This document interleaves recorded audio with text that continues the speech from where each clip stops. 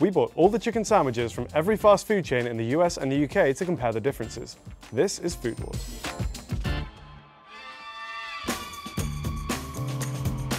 At a UK McDonald's, chicken sandwiches come in 3 sizes: the Mayo Chicken, a McChicken Sandwich, and a McCrispy. McDonald's in the US has 4 chicken sandwich options: the McChicken, the McCrispy, the McCrispy Deluxe, and the McCrispy and the McCrispy Spicy Deluxe. The UK KFC options are a regular chicken sandwich, a tower burger, which is the same but with a hash brown and some cheese, and a stacker burger, which is 2 chicken patties with some cheese as well. KFC options, we currently have 2. The Chicken Little, look at this little guy, so little. And the KFC Chicken Sandwich.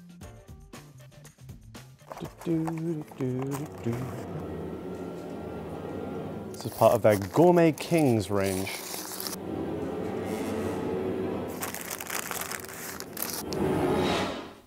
Whoops. We have 2 types of chicken sandwich at a UK Burger King: the Chicken Royale or the Steakhouse Crispy Chicken. Burger King in the US also has 2 chicken sandwich options, and they are as follows. I am taking this off. The Chicken Junior, this guy, I mean, this looks exactly like a McChicken. And the original chicken sandwich, the only chicken sandwich we're gonna see today that is shaped like a smartphone. Popeye's chicken sandwiches in the UK only come in 1 size, the classic chicken sandwich. Popeyes in the US also has but 1 chicken sandwich. Shake Shack in the UK only has 1 size of chicken burger, the Chicken Shack. Shake Shack, we haven't done anything with Shake Shack in years, it feels like. But they're back, they got a chicken sandwich. Just on looks, whoa, this looks ridiculously good.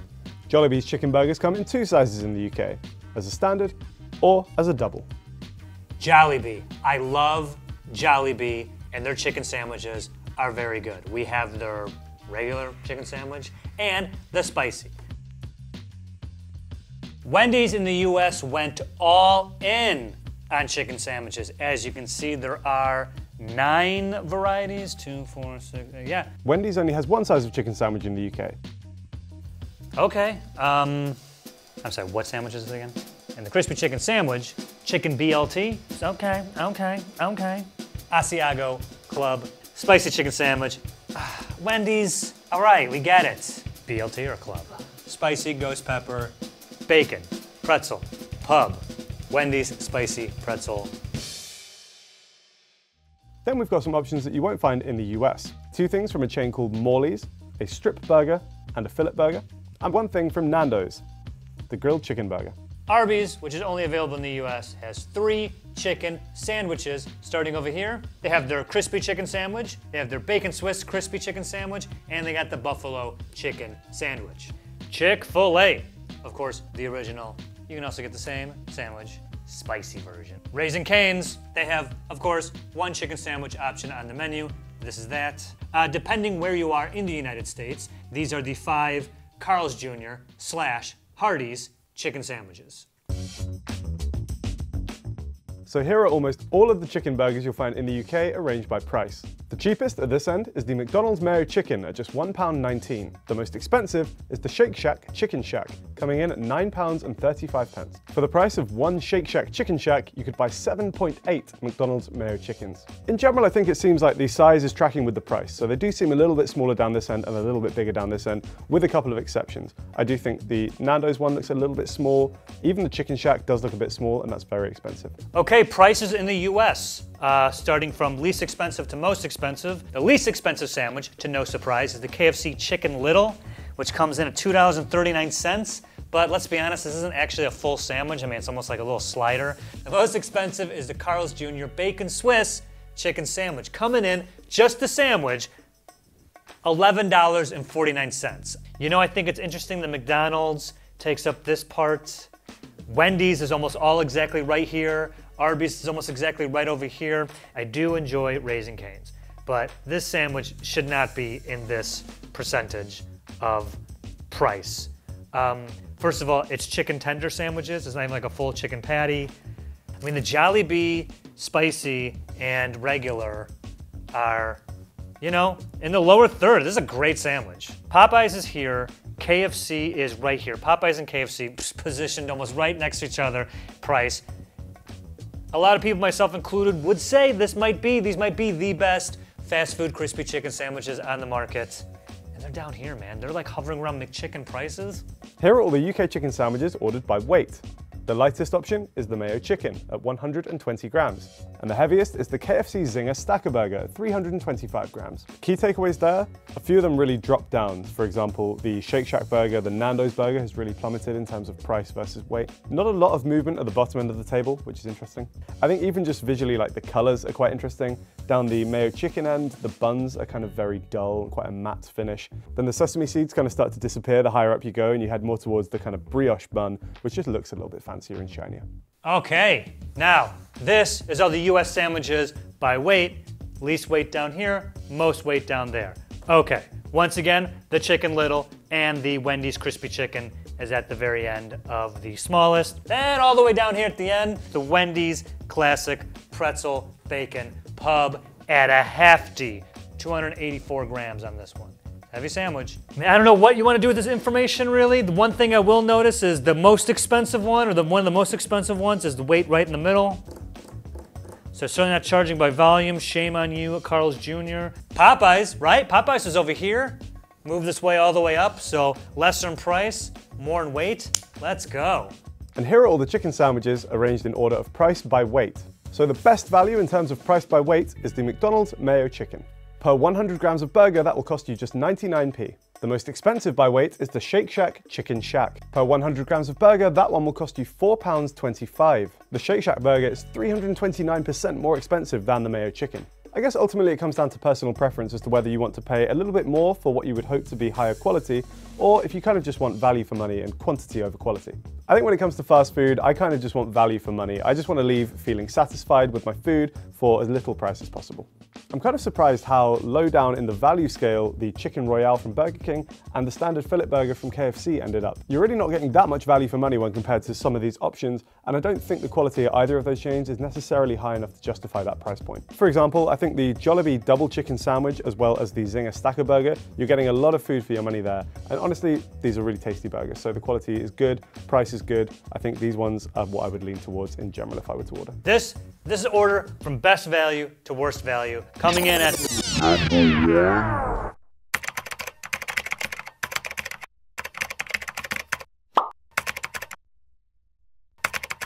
is a Wendy's BLT. Look at this little guy. What a deal.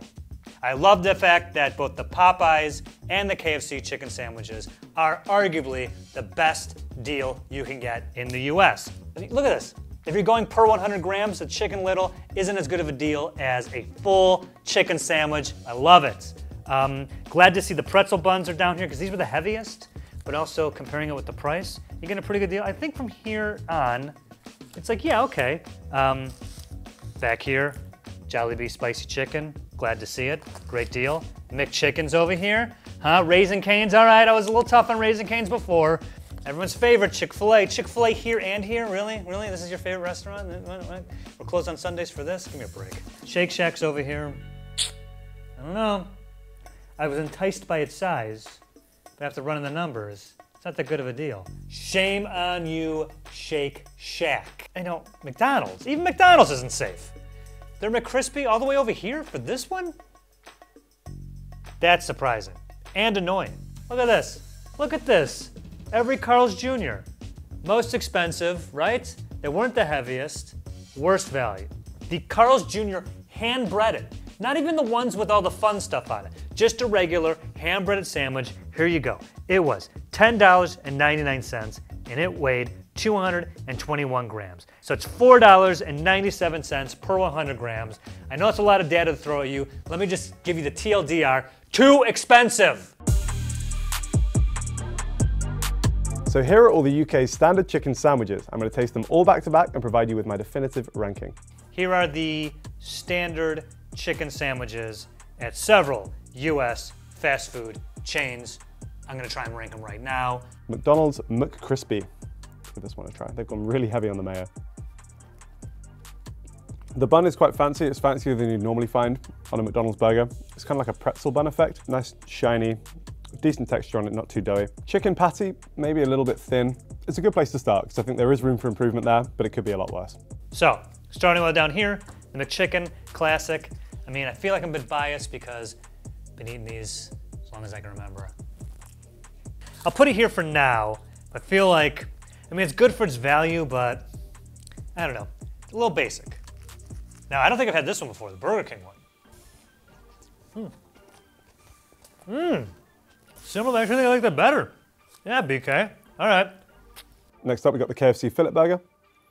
By the looks of things, also just mayo and lettuce and chicken. Overall, it's just lacking a little bit of something. It's quite bland. I think so far, whether it's the chicken, the breading, or the mayo, not quite as flavorful as the McCrispy, so slightly below it. I mean, come on. Popeyes chicken sandwiches has been sitting for a while. This is the one that everyone lost their minds about on the internet, so.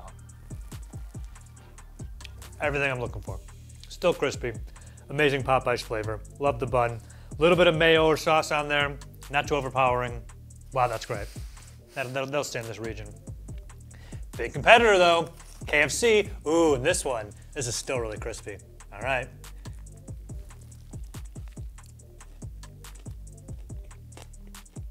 You heard that crunch? Yeah. I'm going in for another bite. The Burger King Chicken Royale.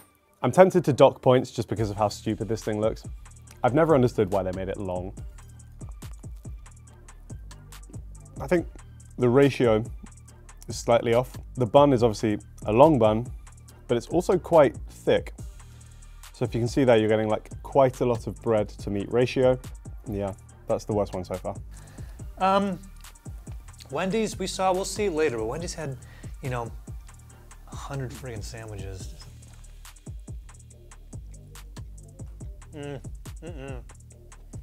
Dry, barely seasoned. No, that's the worst one. Was cheese on this? No, not very good. Popeye's chicken sandwich. Popeye's is a relatively recent addition to the UK. We didn't have this until maybe a year or two ago.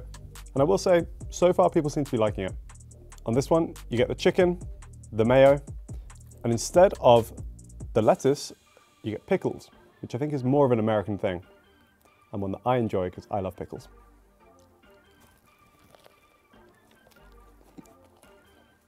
This is good. I think we have a leader so far. The chicken, I would say, is thicker and crispier than any of the three I've tried so far. Get little like crunchy bits that flake off the edge.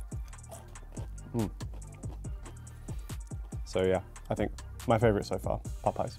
Arby's, I mean, they got the meats, and I guess chicken's a meat, but I don't think about getting chicken when I go to Arby's. It's roast beef, right?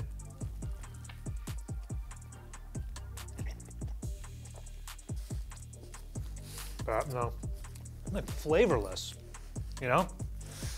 Shake Shack Chicken Shack is up next. This is the most expensive of any of the burgers we've tried today.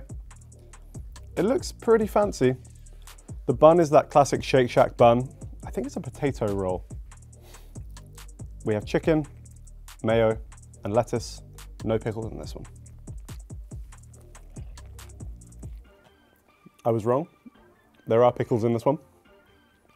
The breading on the chicken, it looked like it was going to be tasty, but in actuality doesn't have that much flavor.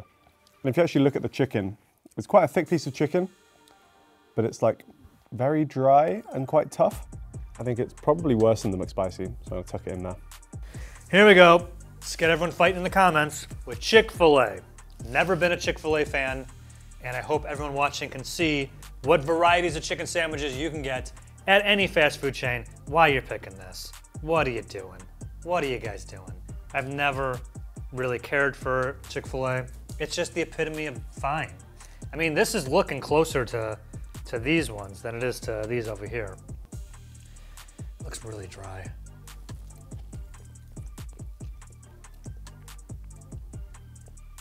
Gotta get the sauce, gotta put sauce on it. So I got Chick-fil-A sauce, but I mean, the fact that it's like, no, you have to put sauce on it to enjoy it. Well, then, okay, then put the sauce on it. Why do I gotta do it? And I do really like the Chick-fil-A sauce. It's a very good sauce.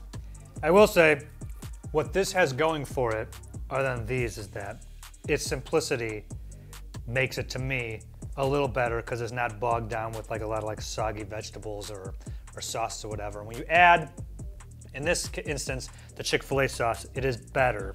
So for that, I'm gonna put it down here. It's definitely not as good as a McChicken. I just don't see what the big deal is. I don't. And everyone's gonna flood my comments with the specialty orders I have to get with the sauces and then, no. This is the sandwich, it's on the menu, I got it. I tasted it, boring and bland. Up next, we've got Jollibee, their classic chicken sandwich. Also, a relatively new addition to the UK. Let's give it a try.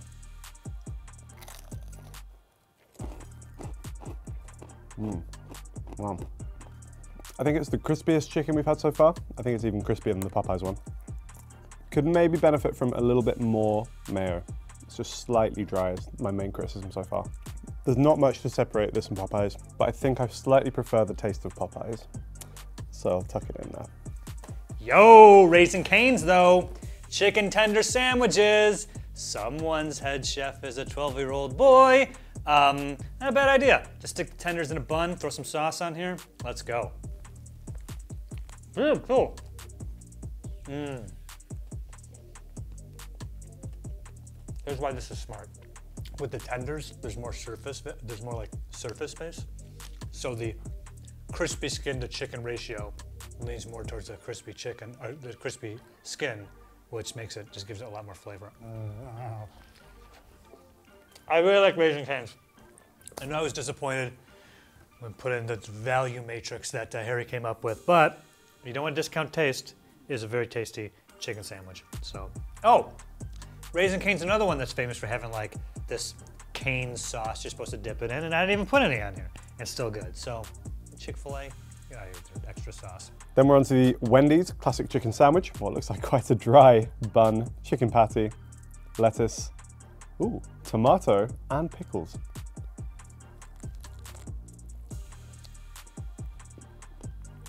Just visually, I had quite low expectations, but that's a pretty tasty sandwich.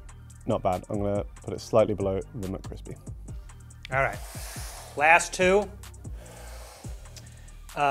Shake Shack is great. I don't usually go there that often because I always feel like it's a little more on the expensive side. And aesthetics alone, this looks like it would have been maybe the best one. It looks like a big piece of chicken. Yeah, good amount of sauce. I like the bun. This looks like a big chicken sandwich, right?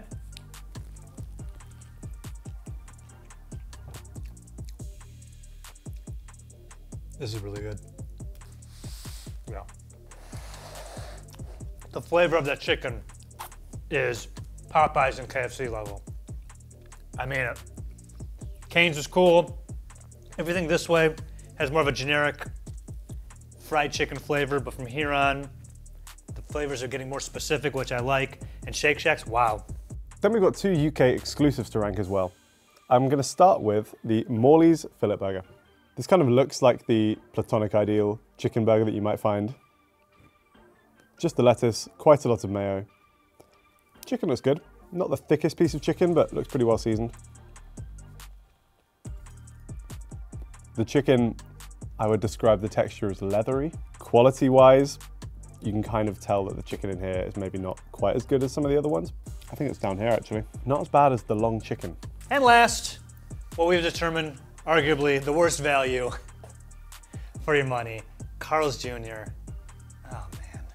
But they're really emphasizing that this is a hand-breaded. They're doing it by hand back there. Let's see how it tastes.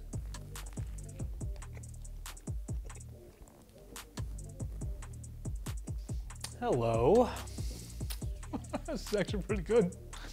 Oh man, I've been dogging on Carl's Jr. all day. Okay.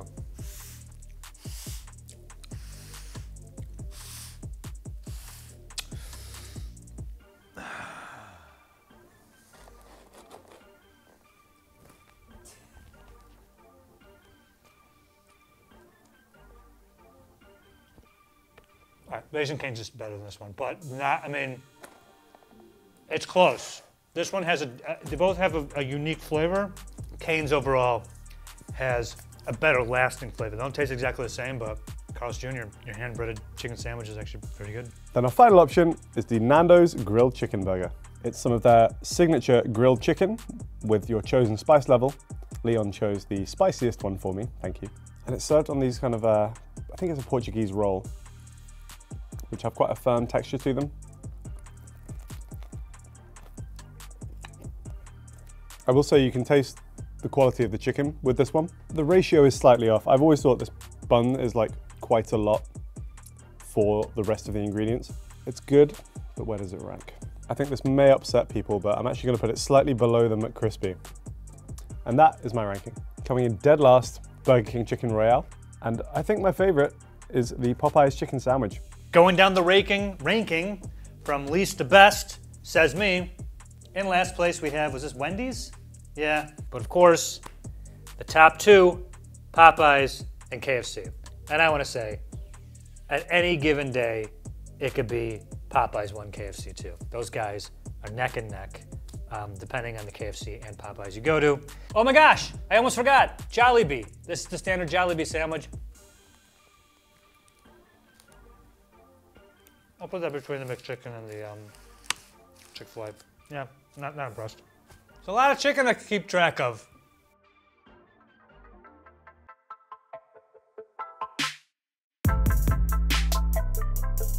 Now I'm going to talk about all the US sandwiches you cannot get in the UK. Here are all the chicken sandwiches from the UK that you won't find in the US. Only we call them chicken burgers. Firstly is the return of the Value King. It's the mayo chicken. This is as simple, cheap and cheerful as it gets. It's a slightly oddly shaped, usually square, chicken patty with some mayo and some lettuce on a bun. And for a few extra pence, you can also add bacon and have a bacon mayo chicken. Then we have a linguistic difference. In the UK, our spicy version of the chicken sandwich is called a McSpicy. You guys call yours a spicy McCrispy, which to me seems like an unnecessary amount of words. Whatever. I like spicy McCrispy. It's like a pirate name.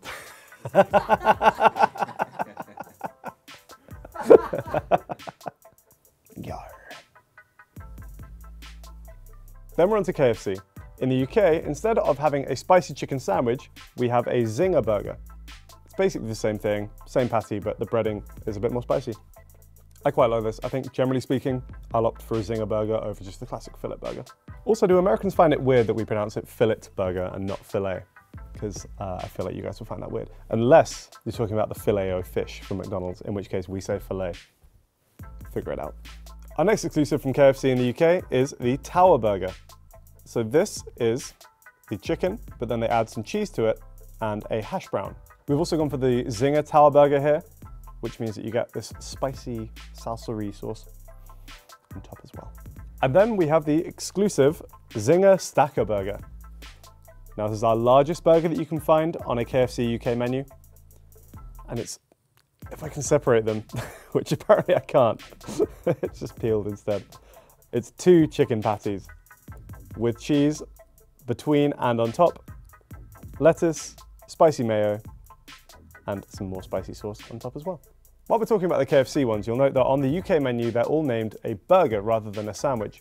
It's hard to explain exactly where the linguistic difference comes from. I think a lot of it comes to do with the bread that your sandwich comes in. I think generally speaking, if you have like a round bun, particularly with sesame seeds on it in the UK, what's inside it is just going to be called a burger. We actually have quite a few chicken exclusives on a UK Burger King menu. We'll start with this one, which is the Steakhouse Crispy Chicken. This is part of their Gourmet Kings menu. That's how I describe myself. There's a tomatoey sauce on the bottom, a crispy chicken patty, big slice of cheese, bacon, and then what looks to be some rocket on top. For the American audience, we call arugula rocket. I've not had this one before. It was quite expensive. I think it's got gourmet in the name, and I think they're using that to put this at quite a high price point. It's not bad. I do think to get this as part of a meal, you're like pushing £10 in the UK. And I feel like once you've hit that price point, just go somewhere else. Just go to a restaurant because you'll get like better quality, fresher food for probably the same, if not even less money. There's a linguistic difference to point out, which is that in the UK, we call our weird long Burger King chicken burger a chicken royale. In the UK, we can also get our chicken royale with bacon and cheese. Or we can get a Californian barbecue royale. So that is the standard royale with the chicken, the lettuce and the mayo, but also quite a lot of barbecue sauce and also some tomato on there. Surprisingly, we actually have a couple of Popeyes exclusive sandwiches that you don't have in the US. Here we have the deluxe chicken sandwich and the spicy deluxe chicken sandwich. Now, while a regular Popeyes sandwich is just sauce, chicken and pickles, these ones have sauce, chicken, pickles, but also lettuce and cheese. With the standard one, the sauce is mayo, and on the spicy one, it's actually the sauce that changes rather than the chicken. This one having a spicy mayo instead. I don't know if adding a little bit of lettuce and cheese to something is enough to qualify it as deluxe. I think if you're calling something deluxe, I'm gonna need a little bit more than that, guys. But I'll give it a try. You know what? I'm gonna say it. I think the deluxe sandwiches are worse than the originals from Popeyes. I think for the couple of extra pounds that it's costing you to add a little bit of cheese and lettuce to your sandwich, you're better off without it, honestly. The next exclusive was actually a bit surprising to me. It's this one from Jollibee, the double chicken sandwich. It's surprising in the sense that the UK is the country of excess here for once. We're the ones with the much larger portion. This is a hefty, hefty sandwich. We have one exclusive chicken sandwich from the UK Wendy's, which is the Avocado Chicken Club. So you get the chicken patty with some cheese on top, and then you have some mashed avocado, bacon, lettuce, and tomato. Not to be outdone, the UK also has quite a few chicken chains that you won't find in the US. And interestingly, our chicken sandwich culture is quite different to yours. Now, in terms of chains, Nando's is obviously a pretty iconic chicken joint over here in the UK. Now, while you can find some of these on the east coast of the US, over here, they're in pretty much every city and town and are kind of like a foundational part of UK culture at this point. We're now so obsessed with peri peri as a flavor that almost every restaurant that sells chicken will have a peri peri option, and you've seen lots of other chains try and spring up to capitalize on the popularity, like Roosters and Pepe's. Now, we can't talk about British chicken sandwiches without talking about chicken shops. Chicken shops are an integral part of UK and more specifically London culture. The big players are Morley's and Chicken Cottage, but there are literally thousands of independent ones scattered across the UK. They're so popular that people are ripping off the big chains now, so you'll see things like Monley's and Moley's opening up with deceptively similar branding and decor to the classic Morley's chain. To put into context just how popular chicken shops are, there are currently around 8,000 of them in London. McDonald's has just 200 locations. A funny thing is how some of the independent chicken shops aren't just ripping off other ones like Morley's, but they're trying to rip off the big chains like KFC. I think in the UK, people don't really understand what fried chicken means when you refer it to a specific US state. So I'm sure to Americans, they will know the difference between Kentucky Fried Chicken versus something that was fried elsewhere. But in the UK, we don't really have that context. In the UK, you might walk down the street and see Ohio fried chicken, Maryland fried chicken, or Alaska fried chicken. As an American, yes, Kentucky does have a distinct type of fried chicken. Popeyes is Louisiana. Other southern states have their own ways of making fried chicken. Yeah, Nashville hot fried chicken, that's another one, which is a city and not a state, yes, I realize. But yeah, Alaska, no. Ohio, no. Montana, no. Montana has no cuisine. Another thing to point out is that when it comes to the big chains like Morley's and Chicken Cottage, the individual shops are often franchised. Leon swears by the Thornton Heath Morley's. He's a South London guy, and he says that's the best one. If you've been to a better one, let us know. There isn't a better one. Now I'm going to talk about all the US sandwiches you cannot get in the UK. Going to go by chain. So McDonald's, for instance, you can get a deluxe crispy chicken sandwich, which is just a regular chicken sandwich with lettuce and tomato mayo on it. And then you can also get the spicy version. The sauce is a little bit oranger, which I guess it makes it spicier. Burger King, I saw it in there. What was it? You guys called this the Burger Royale, and ours is just the original crispy chicken sandwich. Sub sandwich. It's shaped like that for seemingly no specific reason. Yep, KFC, the Chicken Little. Oh, this little guy. You can also get your Chick-fil-A sandwich, spicy version. That looks spicier. It comes in a red bag because red is hot and spicy is hot. I mean, everything at the Carl's Jr. was a exclusive, I think, because you guys don't even have one. It just seems like we're kind of just throwing everything at the wall and see what sticks. Crispy chicken with bacon. I feel that Wendy's especially, Wendy's and Carl's Jr., they just are trying to like do variations on a theme hoping that we'll kind of get everyone. I understand why, but it's a bit overwhelmed, right? I mean, I don't even know which one to get. I don't want to bite any of these. These all look bad. This whole section here is just like, throw everything on the wall and see what sticks. I don't agree with that strategy, guys. Just by the looks of all these sandwiches, the flagship chicken sandwich at each one of the chains, I would more go for than any of these. I don't want any of these. From exclusive items to portion sizes, we wanted to find out all the differences between IKEA food in the US and the UK. This is Food Wars. Quick note, it turns out IKEA does not offer a takeout option, but fortunately they do sell lots of Tupperware containers. So in case you're wondering why the food looks a little bit sad, it's because we had to improvise. On with the video. Let's start portion sizes with IKEA's claim to fame when it comes to food, the Swedish meatballs. In the US, IKEA's restaurant offer only one portion size for meatballs, 8 pieces. But after that, you can get them in increments of 4. For instance, 12 meatballs. In the UK, IKEA's iconic meatballs come in 2 portion sizes, 8 or 12. You can also add 4 extra meatballs to any order for an extra £1.75, and there's seemingly no limit to how many times you can do this. In the UK, the meatballs come with either mashed potatoes or chips on the side, as well as some garden peas, lingonberry jam, and of course, their famous gravy. And of course, the meatball options all come with a side of mashed potatoes and peas. Let's get a load of that. Also a little bit of cranberry sauce. We're going to weigh 8 meatballs in both countries to see whose meatballs are bigger. 1, 2, 3, 4, 5, 6, 7, 8. Let's also try and weigh our mash. Now I do feel like the stats might be skewed slightly because there's some peas embedded in this. I will try and free it where I can.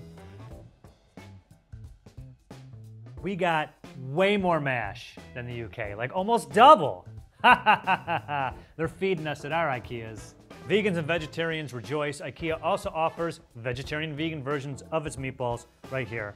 We're doing a blind taste test. Plant versus meat. That's definitely plant-based. What's the next one? Oh, was that wrong? Wait, okay, well, give me the other one. Okay, this is the other one? Yeah, it's meat. Not even close. Not even close. Thank you, Peter. Neither were bad, and if I was a vegetarian or vegan, I would be perfectly happy with those plant foods. Tasted perfectly fine, but the difference is noticeable. We share a couple of dessert options with the US, notably the dime cake. Over here, we call that the caramel almond cake. Let's weigh a slice. Another dessert option we share with the UK is a soft serve ice cream, which you get in vanilla or strawberry. Okay, first of all, the gentleman who worked there was adamant that it's actually frozen yogurt. I don't know if that's true or not. Regardless, they didn't have to-go cups like Harry was able to get. So all they would give us is like the small cup where it's kind of poking out, like it's ready to eat. It is 97 degrees in Los Angeles today. There's absolutely no way that was making it from IKEA to the car, let alone the studio. So here's footage of me enjoying it in the lobby of IKEA. So I'm sorry, I didn't bring the scale. I don't know how much it weighs. We have soft serve ice cream in the UK too, either as vanilla or vanilla with chocolate sauce. Impressively, they've given us exactly 100 grams of soft serve ice cream. IKEA is also known for its hot dogs. In the UK, you can get either a classic hot dog or a veggie hot dog from the bistro stand. We're going to measure and weigh the classic hot dog to compare with the US. The hot dog in the UK is 7 inches in length, and with the toppings of pickles and onions, it weighs 114 grams. Hot dog. Our hot dog is 5 1/4 inches long, and our hot dog weighs 75 grams. Here are all the menu items from a UK IKEA that you won't find in the US. Here's all the food you'll find in a US IKEA you won't find in the UK. Starting out down here, hot entrees. This single piece of chicken is the Havana chicken. Now, it doesn't come alone. It comes with plantains, rice, and beans, which we will see in a little bit. But just isolated the chicken. It's been sitting for a minute, sorry. Havana chicken. I wonder what makes it so Havana. Yeah, I'm definitely getting some spices in here. Very flavorful. Not just like a standard piece of chicken. It's actually really good. We'll start down this end with some main courses. We have two different non-meat meatball options in the UK. Firstly, we have the veggie balls. These are meatballs which are formed of ground up vegetables, and they're also served with a vegetable couscous as well. But for vegetarians who prefer something a bit more reminiscent of meat, they also have plant balls. Now I'm kind of intrigued by these because they look really good. These are a fake meat version of IKEA's classic meatballs. Now compared to a classic meatball, they're actually like almost more visually appealing, I would say. They're a nice dark golden brown color. They look like they've, been cooked in a similar way, maybe even kind of like fried or cooked for longer than you would expect from these. Let's do a very quick taste test. Classic meatball. We all know and love it. These things are delicious. And then one of the plant balls. I will say the plant-based one doesn't have that distinct IKEA meatball taste to it. That said, still pretty tasty. I think texture-wise, it's like almost identical to the classic meatball. You can also get a salmon fillet with pea pesto, vegetable medallions, and a corn medley, which you can see right here. I mean, salmon's okay, I guess. Okay, it's been sitting for a while. If you like salmon, sure. I don't know, you go to IKEA, you can get salmon? Pea pesto's interesting though. Still in the mood for fish? Before you go furniture shopping, you can also get the garlic lemon cod with, of course, mashed potatoes and peas. Actually, that's a pretty good piece of fish. You actually really like that. Okay, I stand corrected. I was dissing the fish. That's actually pretty good. We have a British classic dish, and that's fish and chips. Now, the fish they serve at IKEA in the UK is pollock. It comes with chips, peas, and some tartar sauce. Now, unlike fish and chips that you might find from a classic chippy in the UK, they've actually breaded their fish rather than battered and then fried it. I generally prefer the battered fish texture. I like the kind of crispy crunch on the outside that you get from batter. I'm gonna have a little try of this. It's very weird tasting things on Food Wars using a knife and fork. I don't like it. I respect that they have attempted to localize their menu to the UK market, but maybe put a bit more thought into your R&D there. If you want to see what proper fish and chips looks like, go and check out our Food Tours Best Fish and Chips in London video. Next up, we have another fish option. It's a salmon fillet. Fillet? Come on. Next up, we have another fish option. It's a salmon fillet. In the UK, we generally lean more towards fillet as the wording, and also we spell it slightly differently. Often we spell it with 2 L's, whereas I believe in the US it tends to be spelled with 1. I think you can get a salmon fillet in the US, however, like we say, we pronounce ours slightly differently. And also in the UK, ours comes with the veggie couscous. Chicken tenders, and they go. On the fries and broccoli. Wait, these tenders are actually very good. Like the breading, they're really breaded. Decent fries, hearty. IKEA also has a few things on the menu that were not available at the one we went to. A chicken thigh with garlic chipotle sauce, broccoli, and rice. Sounds actually pretty good. Lingonberry barbecue ribs with mac and cheese. Ah! I was so mad they didn't have those. And a plant-based burger with fries, also not available at time of filming this. Now, lingonberries are majorly popular in Swedish cuisine, and you're gonna see them pop up a few more times in the IKEA menu. Next up is penne pasta with tomato sauce. Penne, of course, refers to the shape of pasta that they use here in IKEA. Charlie's love that. Really weird. Is that the only analysis you're going to give? What does penne mean? Penne refers to the shape. Such a strange way of describing the pasta shape. I think penne is maybe my least favorite pasta shape. I do not respect penne. Moving swiftly on from the penne, we have a chicken katsu curry. I think this is like a relatively new addition to the UK IKEA menu. So katsu refers to the chicken katsu fillet, which is a breaded and fried piece of chicken, and then it's served with rice and katsu sauce. I've not tried this before. That looks like one just massive piece of chicken, you know? Oh, why are you eating it? Science. Other than a couple of like slightly disconcerting dark patches inside the chicken breast, it's actually not bad. I think because of the size of the breast, it's dried out quite a lot. But the katsu sauce is really nice. I like it with the rice. I think particularly if we're eating this hot, this actually would be pretty good. Next up, on the UK menu, you can find a potato and cauliflower Rogan Josh curry. A Rogan Josh is a curry that you'll find on the menu of a lot of UK curry houses. It's not super spicy, generally quite mild. I'd say traditionally you would see this made with lamb, but they've made a vegetarian version here, obviously with potato and cauliflower as the main bulk of it. The Rogan Josh from IKEA is served with rice, and then you can also get some side options which are designed to go with it, including some pakoras, samosas, and a garlic naan. Obviously the UK has a large British Indian population, so I do think this is another attempt to kind of localize the menu. That's pretty good. That's pretty flavorful. There are some other main course options from UK IKEAs, which unfortunately we couldn't find today. These include such things as butternut squash and sweet potato soup, Mangalore chicken curry, butternut squash blue cheese and caramelized onion pie, chili sin carne, garlic butter chicken pie, and leek and potato soup. I would like to move on to sides. Right here we have the vegetable medallions. I like veggies presented like this, just like in a little puck, just bite into it. Looks like it has some broccoli, mostly potato friendly. A little onion. Yeah, not bad, decent side. It's like, it's like broccoli potatoes, like broccoli mashed potatoes. The Havana chicken that I mentioned earlier, this is the beans and rice it comes with. I don't know if they mix them up or just got mixed up in transit, but no, beans and rice, let's go. This is just white rice and black beans. Like, I don't taste any additional flavor to this at all. They do sometimes offer plantains. Again, the IKEA we went to today did not have plantains, but they did have a garlic bread. I think that's an exclusive. On to the IKEA cold dishes. They have a veggie dog. Well, the veggie dog wrap is under the cold dishes according to the script, and this veggie dog is cold. Maybe it's been sitting a while. Either way, it's not very good. Also, they have a Greek salad. Also, the Caesar salad, which once again, I mean, this is a pretty low effort. A Stockholm salad. Not to be confused with Stockholm Syndrome, which I'm starting to feel right now eating this food. Salmon, lettuce, lemon. Sure. That's not bad, actually. I like this sauce that's turning color under these lights and this salmon. We're not quite sure what is in this salad with the sauces right now, but through the miracle of editing, we can put that on the screen, right? And that's what it is. Tastes pretty good. Also, you can get a BLT chicken wrap. Not bad. If you like wraps and BLT and chicken. Also, at a US IKEA, which was not available at time of filming this, at our Burbank IKEA, is a Greek veggie ball wrap and marinated salmon. The UK's cold plate menu is pretty bland in comparison.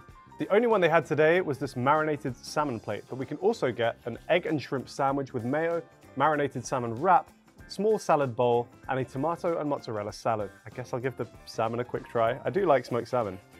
Here, of course, they call it gravlax because it's the traditional Swedish way, and it comes with a dill sauce and some lemon. Fairly mild flavor. I like the kind of herb crusting that you get. The dill sauce is pretty dilly. And now on to desserts. There are 3 exclusive IKEA US desserts. I was only able to get one of them. So the first would be the strawberry shortcake, not available at the time of shooting this. The second is this, the caramel almond cake. And the third is the infamous chocolate layered cake, also known as the conspiracy cake.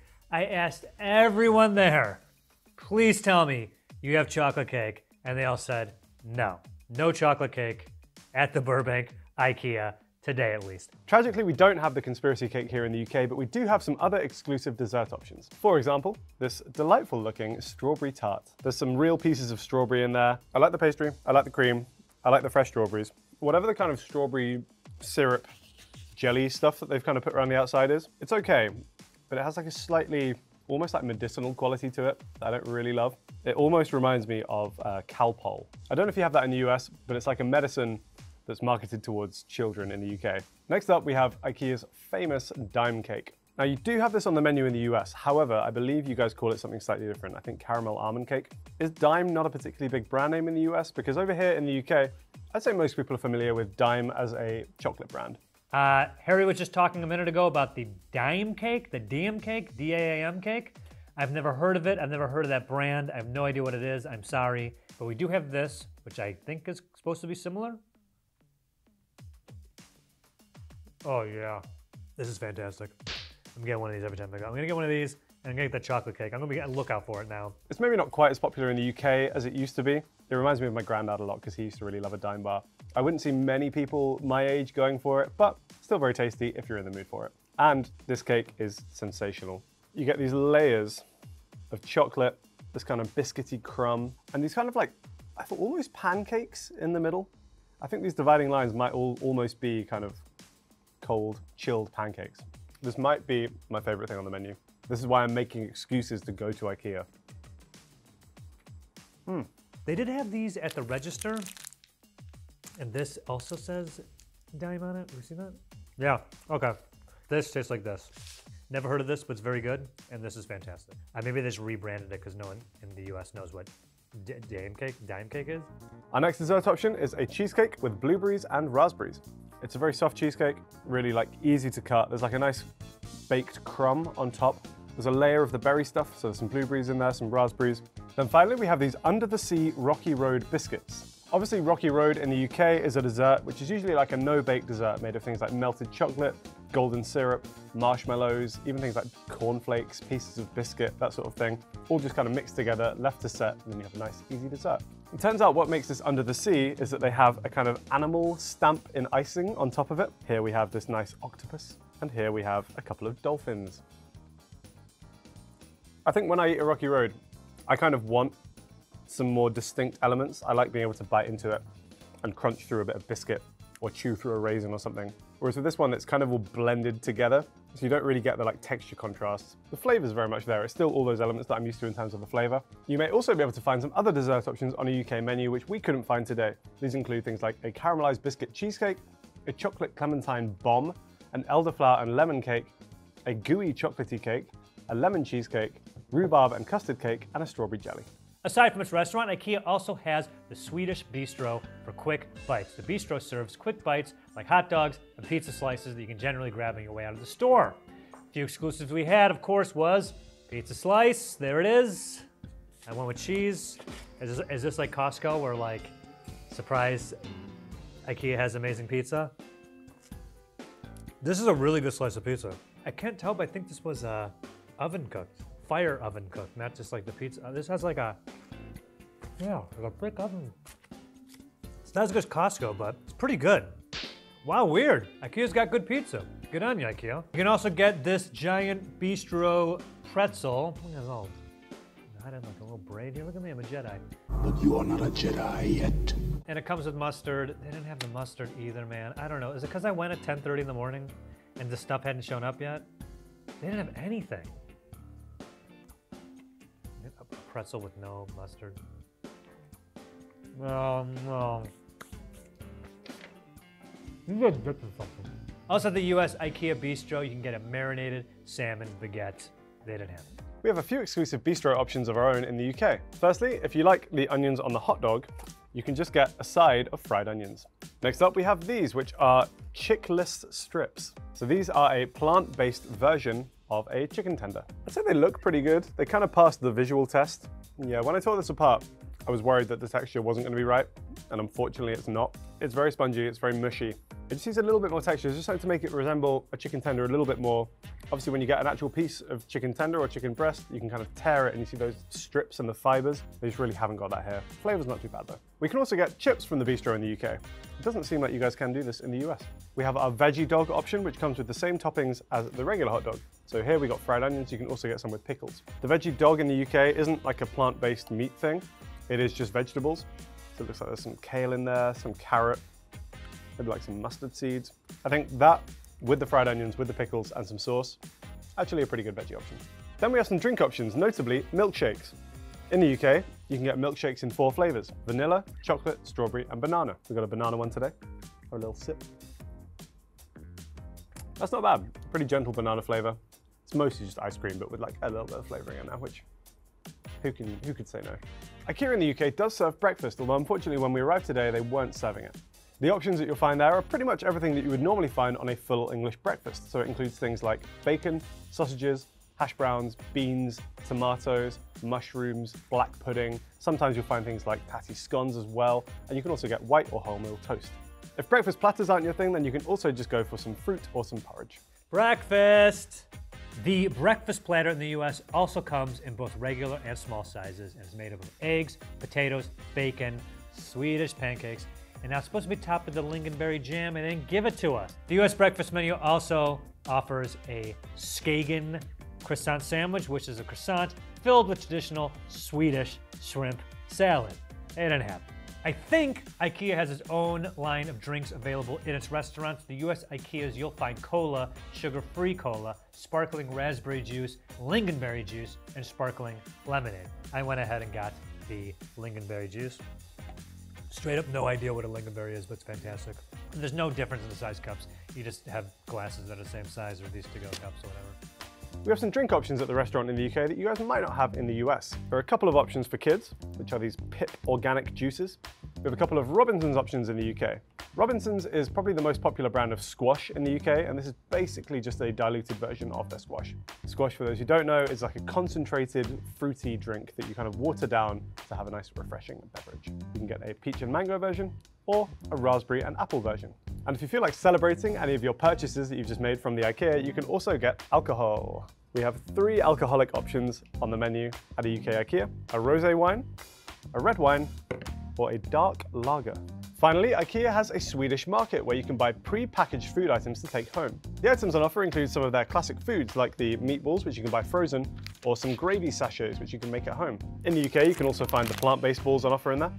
You can get a whole frozen dime cake, which I will be taking home and eating all by myself. And speaking of dime, you can also get the chocolate, which the cake is based on. Here, it's in bite-sized form rather than as actual chocolate bars, but as you can see, it's chocolate with a kind of hard caramel center. Charlie has dibs on these. Another thing at the US IKEA, maybe not exclusives per se, but of course they have a whole thing of frozen stuff. I just grabbed stuff that was interesting. Come on, the Cinnabuns, huh? The cinnamon buns, meatballs, and you know we were talking about the dime cake, but they do have it frozen to take home, and of course it is the dime cake. Let's compare the nutritional information of some iconic IKEA dishes in the US and the UK. In the UK, 8 IKEA meatballs contains the following: 342 calories, 25.1 grams of fat, 8.2 grams of carbs, and 856 milligrams of sodium. In the US, the same plate of Swedish meatballs contain 304 calories, 22.4 grams of fat, 6.4 grams of carbs, 592 milligrams of sodium. The UK takes this round in every category. What about the IKEA hot dog? In the US, it contains 260 calories, 15 grams of fat, 24 grams of carbs, and 780 milligrams of sodium. And in the UK, the hot dog contains 293 calories, 15.2 grams of fat, 29.5 grams of carbs, and 708 milligrams of sodium. Looks like the UK version is higher in calories and fat once again. USA, baby! What's actually in the iconic IKEA meatballs? According to the IKEA website, if you want to make their meatballs at home, you use the following ingredients: beef mince, pork mince, onion, garlic, breadcrumbs, milk, egg, and salt and pepper to taste. But is that actually the ingredients list for proper IKEA meatballs? Well, on the back of the frozen packet, you'll find an ingredients list. According to this packet, they contain beef, pork, water, breadcrumbs, egg, dried onion, salt, egg powder, black pepper extract, and allspice. Overall, it seems like it's pretty close to the list that they gave you on the website, with a few more things like powdered ingredients versus fresh ingredients, and a couple of spice differences too.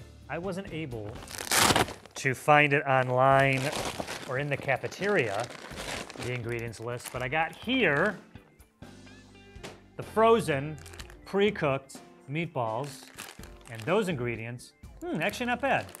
Assuming these are the ones that they have in the cafeteria in the US, the ingredients for this is beef, pork, water, breadcrumbs made of unbleached wheat flour, salt, yeast, whole eggs, salt, dehydrated onion, egg white, not plural, egg white, singular, spices.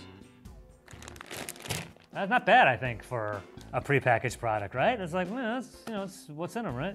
While we're on the subject of IKEA ingredients, one thing that UK viewers might remember was our infamous horse meat scandal. Back in 2013, a number of foods in the UK claiming to be beef or pork were actually found to contain traces of horse meat. While this wasn't necessarily a health issue, it did raise some major questions concerning the traceability of foods throughout supply chains. And unfortunately, IKEA was also caught up in this scandal. Czech authorities found traces of horse meat in some IKEA meatballs that had been produced in Sweden and shipped all around Europe. Thankfully, the horse meat meatballs were found before they reached consumers. In total, 760 kilograms of meatballs were destroyed. Given the fact that there's no health concerns related to the consumption of horse meat, I think they should have just leaned into it. Just pass them off as like limited edition horse meatballs and just go with it, lads. It's fine. IKEA's food is almost suspiciously cheap, and it's actually one of the ways it tricks you into spending more time and money in its stores. IKEA is basically willing to take its losses with its cheap food prices because it's counting on you to spend a bunch of money on furniture and other household items. A former IKEA executive even referred to the meatballs as the best sofa seller. In the UK, a plate of 8 meatballs, peas, mash or chips, gravy and lingonberry jam will set you back just £4.95. At the time of recording, that's around $6.49. I do have to say that's really cheap. I don't think the quality is that bad. It's really tasty food, and yeah, it's a real bargain. I will make an effort to go via the restaurant if I'm just going through IKEA, even if I'm just popping in for like 1 or 2 bits. I'm gonna sit down, eat a plate of meatballs. It's good value, it's tasty, I love it. An 8 meatball meal in the US is $9.99, which in the UK is £7.80. That's a 54% increase in the States. Overall, I would say IKEA is pretty popular in the UK. It's most people's go-to for basic furniture and household needs, I would say, especially when people are buying a house or moving house or something like that. Personally, I love IKEA. I love going there. I do enjoy a trip. It's fun. I like the food. I like walking around and pretending like, ooh, that could be my apartment or my bedroom or my kitchen. I wouldn't say IKEA is somewhere I go often, particularly because I live in quite central London, and there aren't many in central London. I think they're trying to open one on Oxford Street right now. At the time of recording this, it wasn't open, but they're kind of trying to get there. But so, like I say, it's more of a place where you'll go specifically when you need to do an IKEA shop. IKEA is so popular here. I think it's popular in the whole country. The one in Burbank, we went there at 10:30 in the morning. It opens at 10, and at 10:30, the parking lot was pretty full. The cafeteria line was full, so I'd say IKEA is pretty popular. I personally wouldn't go to IKEA just for the food. Again, it might be because I don't live close enough to one to make that worthwhile. I do love the food, the meatballs are great, like I say, the desserts are fantastic, but I don't like it to the extent that I would make the effort to travel to one just to eat there. I'm not gonna say I go to IKEA for the food, but the food definitely is a good motivator to go to IKEA. I will say overall, I do enjoy the experience of going to an IKEA. I am aware that it's kind of designed to make us spend money. Obviously, the restaurant plays a part of this as well, because it's kind of encouraging you to make a day of your trip to IKEA. Really spend some time there, sit down, take a break in the middle of the day, eat, re-energize yourself for more shopping. And as you can guess by my friends on the table with me here, I do think that their marketing is a really clever ploy to make us spend more money there as well. I'm joined here by my friend Dungelskog. I'm really sorry, I'm going to butcher these pronunciations. And my friend Blahai, who is the adorable little shark, who is also, I think, a trans icon. Love that. You'll often see things like this really getting like a reputation on the internet, driving more commerce to IKEA stores. I don't know if they're doing that deliberately or if it's just kind of like a side effect of making some very, very cute plush toys. But everyone, I think, will generally have at least one thing from IKEA in their home. So whatever they're doing, it's kind of working. I'm not mad about it either. I support IKEA.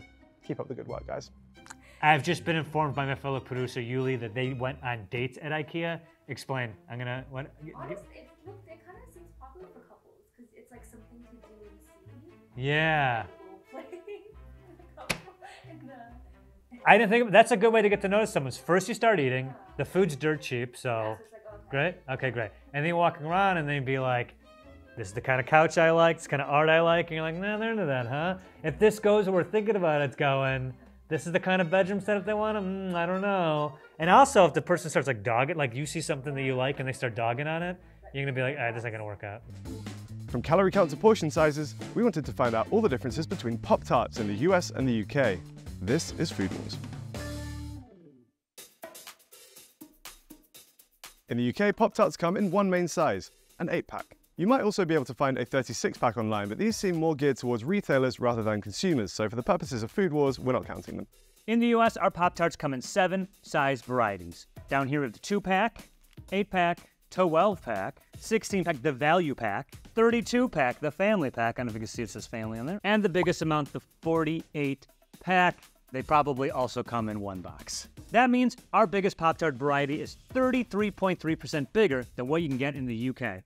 But are the Pop-Tarts the same size in both countries? Let's measure them to find out. So our UK Pop-Tart was 8 centimeters wide and 11 centimeters long for a surface area of 88 centimeters squared.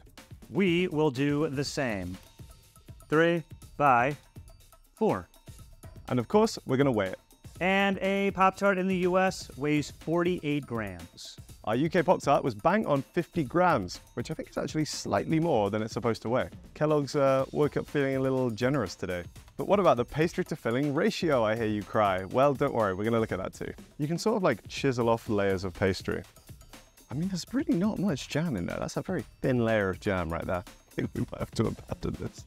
It's gone real bad. So unfortunately, we had to abandon the scrape test because that was not working. Joe, if you pulled that off, you're a genius. I don't know how you've done it. However, on the back of the box of the Pop-Tarts, it says that the fruit filling should be 34% of the Pop-Tart by weight. If our maths are correct, this was a 50-gram Pop-Tart. 34% of that should be 17 grams of jam. Yeah, anyway, all right.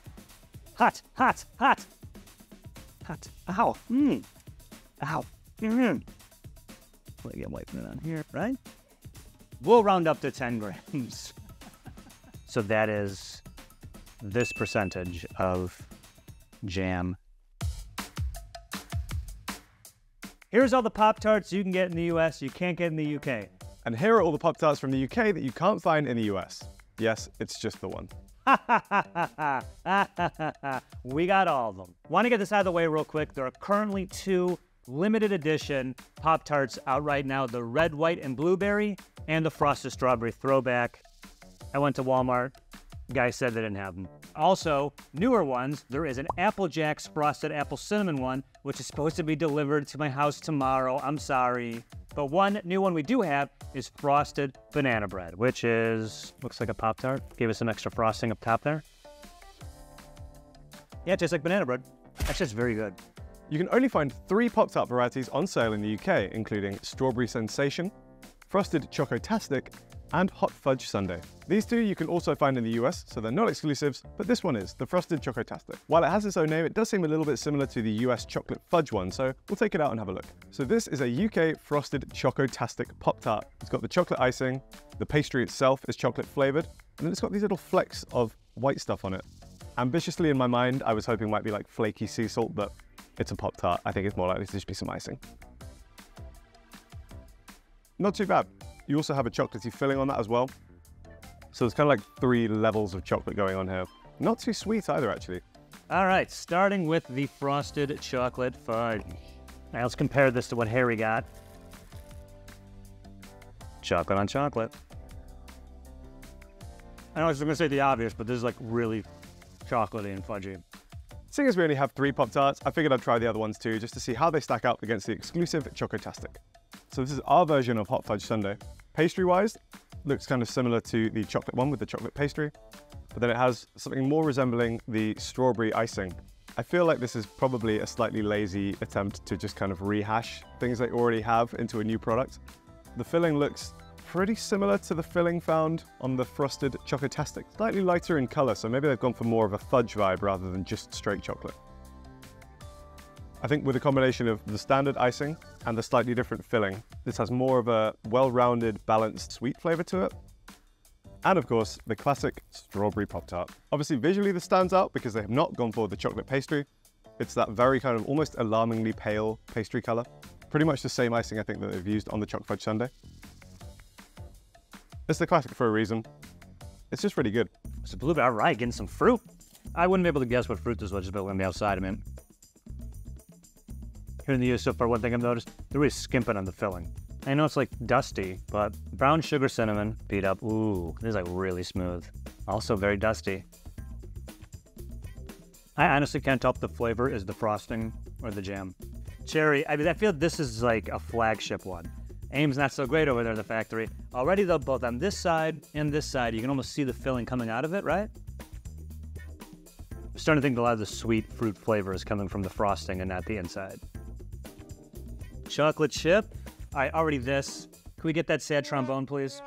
It's like a doctor's signature. It's just whoop, right across it. I can't read this. What does this say?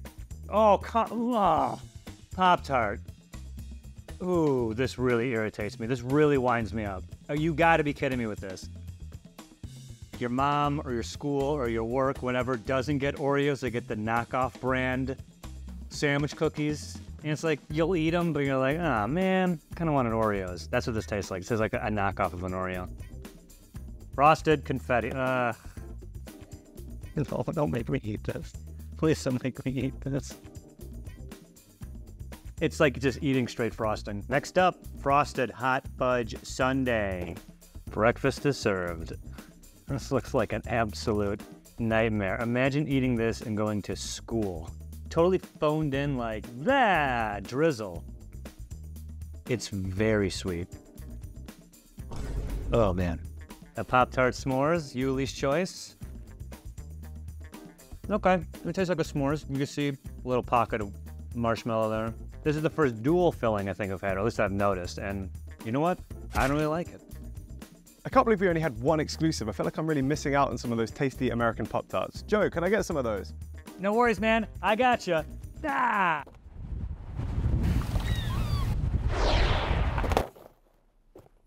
Thank you. So it looks like Joe has kindly shared with me some confetti cupcake Pop-Tarts, the American version of the Hot Fudge Sundae Pop-Tarts, and some frosted s'mores Pop-Tarts. Frosted confetti. I feel like Americans are just obsessed with eating sprinkles because it seems like every kind of brand, whether it's chocolate, pastry, will have a kind of confetti cupcake birthday cake flavor, and Pop-Tarts are no exception. American sprinkles look so much better than British sprinkles. I know it's because they are using banned chemicals, which we don't have over here. We have to opt for natural alternatives, but when it comes to baking, they just hold their color so much better. They look a lot more vibrant. I kind of get why you guys are using it. It doesn't give me any pleasure to admit it, but that is really tasty.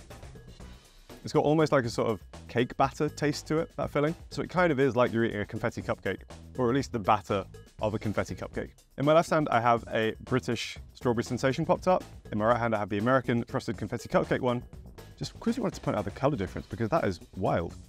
Next up is the American version of the Hot Fudge Sundae Pop-Tarts. The American version of these looks so much more fun than ours. Size-wise, they look pretty much the same, but the American one looks thicker.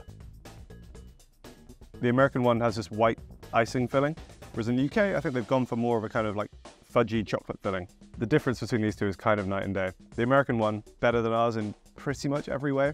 I tasted this at first and I wasn't disappointed by it per se, but now that I've had the comparison, a direct comparison with the US, this tastes like eating cardboard. Finally, it's the Frosted S'mores Pop-Tart. I gotta say, s'mores aren't really a thing in the UK. In the UK, we don't have graham crackers, or as we would pronounce it, graham crackers. Shout out to my dad, Graham. Yeah, there we go. There we go. It's almost like a digestive biscuit. These are pretty good. This one looks maybe the scariest. It's cookies and cream. Whenever it's frosting inside, I know I'm in trouble. Yuck. Don't give this to a child ever, and most adults should also not eat this. Grape. Fruit ones look how I think a Pop-Tart's supposed to look. They don't look that intimidating. Grape is a really popular flavor in the US, but anyone in the US will tell you that grape-flavored candy doesn't really taste like grapes. They somehow invented a grape-like flavor, probably because grapes have like a weaker flavor, I think. I'm not quite sure exactly how it came to be, but this tastes exactly like that fake imitation Bubblicious bubblegum grape, you know what I'm talking about, or grape soda. It's not bad. So far, all the fruit ones are better than any of the other ones, so yeah, Eggo. How unnatural looking is this? You know, you can take those classes, I think they're called like sip and paint, where everyone paints the same picture, same still life while they're sipping wine with their friends. This was the image they were painting, and this is what they painted drunk. This does not in any way taste like an Eggo waffle. I don't think it tastes like waffles at all. What ruins it is this frosting on here. This is so sweet. Raspberry. I have a feeling this is gonna be a good one. Yeah. Top tier right here. These were optimized for fruit filling. Wild berry. So it's just the combinations wild, or these were found in the wild? Oh no. Alarm bells in my caveman DNA is going off. Do not eat. This is poisonous. Do not eat. Warning, warning. Your ancestors who ate this died. Let's go against millions of years of evolution and bite into this woefully bright-colored piece of, I'm assuming, food? We'll find out together. With all the frostings on there, it's actually not that sweet compared to the other fruit ones. Played this part of the video to the ambulance driver when he asks what happened. Boston cream donut is this donut right here if you haven't seen it. You can't even tell where the cream is in the, compared to the color of the pastry. What I'm about to say will come as no surprise to anyone watching this video, but this one tastes completely artificial. I know, right? Can you believe it? On to the next smaller pyramid. Snickerdoodle. Bland. All right, then look at the unfrosted ones. Unfrosted? Unfrosted, we got strawberry, brown sugar, cinnamon, and blueberry. Unfrosted, v frosted. I was complaining how sweet they were, so maybe I'm more of an unfrosted guy and I don't realize it, but this looks weird. This looks like an army ration.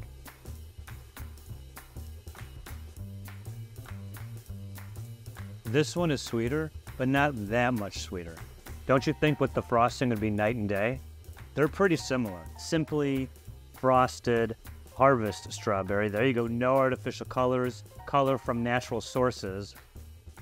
Once again, regular strawberry Pop-Tarts. They look pretty similar, right? This one even has more frosting on it. Wow, they taste exactly the same as the artificial ones. One other thing that we wanted to talk about was the toasted versus untoasted Pop-Tarts debate. Now, people have been debating for years whether it's better to eat your Pop-Tarts toasted or straight out of the packet. I will say in the UK, this is less of a debate because I feel like most people are more likely to toast their Pop-Tarts, even though they are safe to eat straight out of the packet. However, we did notice that on the American ones that Joe sent over, there are some varying instructions which kind of confused us. Apparently in the US, you can microwave them, which you're supposed to do in bursts of 3 seconds until they're hot enough to eat, despite the fact that the British ones explicitly tell you to not microwave them. I'm assuming at some point someone tried to microwave them in the foil and was met with a nasty surprise. And also the American ones say that you can freeze them and eat them frozen. Don't know why you would do that. Frozen or semi-frozen pastry does not sound like it would be nice. But we're not here for microwaved or frozen Pop-Tarts. We're just going to heat a couple up in the toaster oven and then compare them to some untoasted Pop-Tarts to see which ones I prefer. All right, toasty boy, going in. Let's see if we can rectify that. Also, did you notice? What is with Harry's giant toaster oven? And the size of that thing, just get a regular toaster. Ta-da! Smells like toasted pastry. Oh. Hey!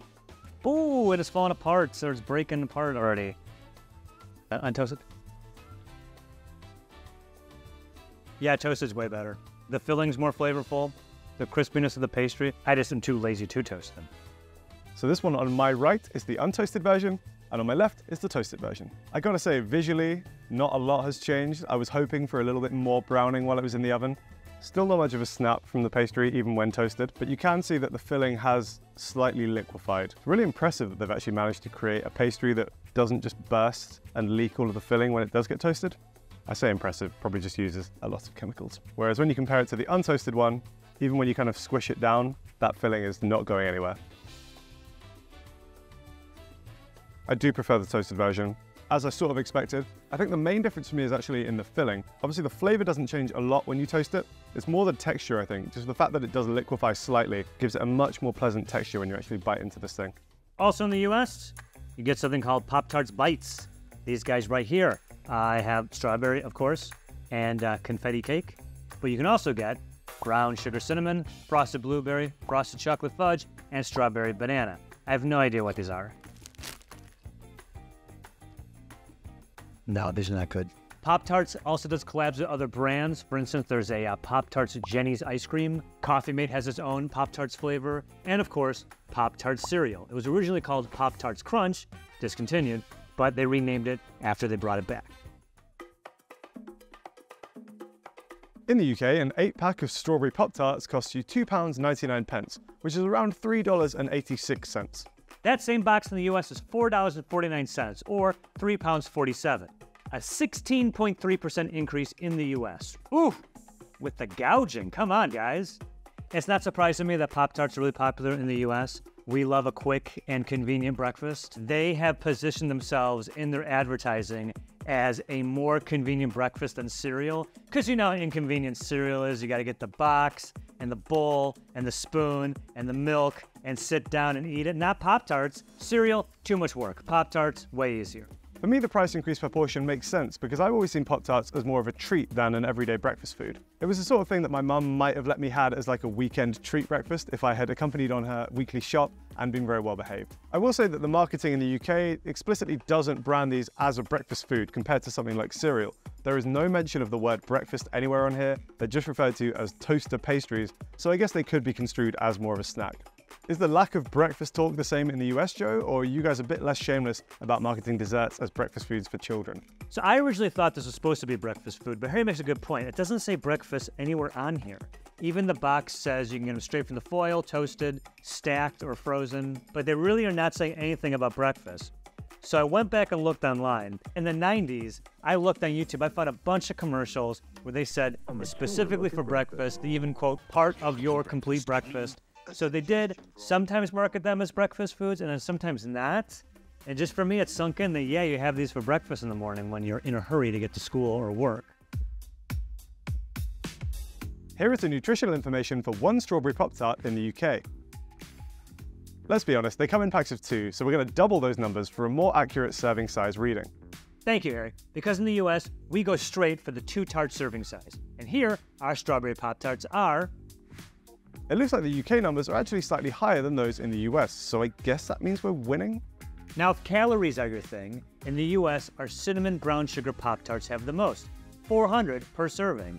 How about weights?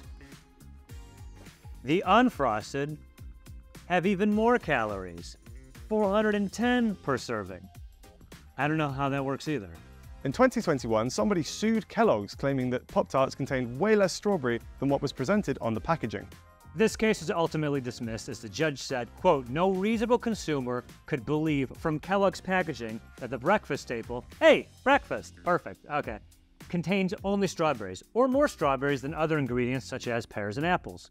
The US packaging actually states that the strawberry Pop-Tarts contain 2% or less of dried strawberries. Here are all the ingredients of a UK strawberry sensation frosted Pop-Tart. One thing to note is that the gelatin used in a UK Pop-Tart is explicitly labelled as beef gelatin, so unfortunately this means that British Pop-Tarts are not suitable for vegetarians. And here are all the ingredients in a US strawberry Pop-Tart. Do-do-do-do. Of the many differences between these two lists, there are a few ingredients we wanted to highlight here. The first is TBHQ, or tert-butylhydroquinone. To be honest, quite. This is a preservative which is used to extend shelf life, or for added freshness as the US label states. The FDA has put limits on how much it can be used. TBHQ can account for more than 0.02% of the oils in a food because the FDA doesn't have evidence that greater amounts are safe. While that doesn't mean that more than 0.02% is dangerous, it does indicate that higher safety levels haven't been determined. Research has linked TBHQ to health problems. The National Library of Medicine found vision disturbances when it was consumed by humans, as well as liver enlargement, neurotoxic effects, convulsions, and paralysis in laboratory animals. Pop-Tarts in the US also contain synthetic food coloring, which are restricted in the UK, specifically yellow 5, yellow 6, red 40, because of their link to hyperactivity and inattention in children. Golly gee, I can't imagine why. My brain is going all over the place. Another thing to note is that the Pop-Tarts Joe sent me are technically contraband items. If you're working with the police or the government and you watch this, please do not extradite Joe, we need him for filming. That's because the flour used in US Pop-Tarts is bleached. Bleaching flour has been banned in the UK since the 1990s over concerns about potential health effects. It also just seems unnecessary to me, especially for something that's going to be toasted and darkened in colour anyway. You guys just love putting chemicals in your food and seem to seize any opportunity you can to do it. Yeah, don't arrest me, but he did ask me to send it, so I will flip on the UK team in a second. FBI, if you're watching, I will wear a wire. It was all Harry's idea. I will help you take him down.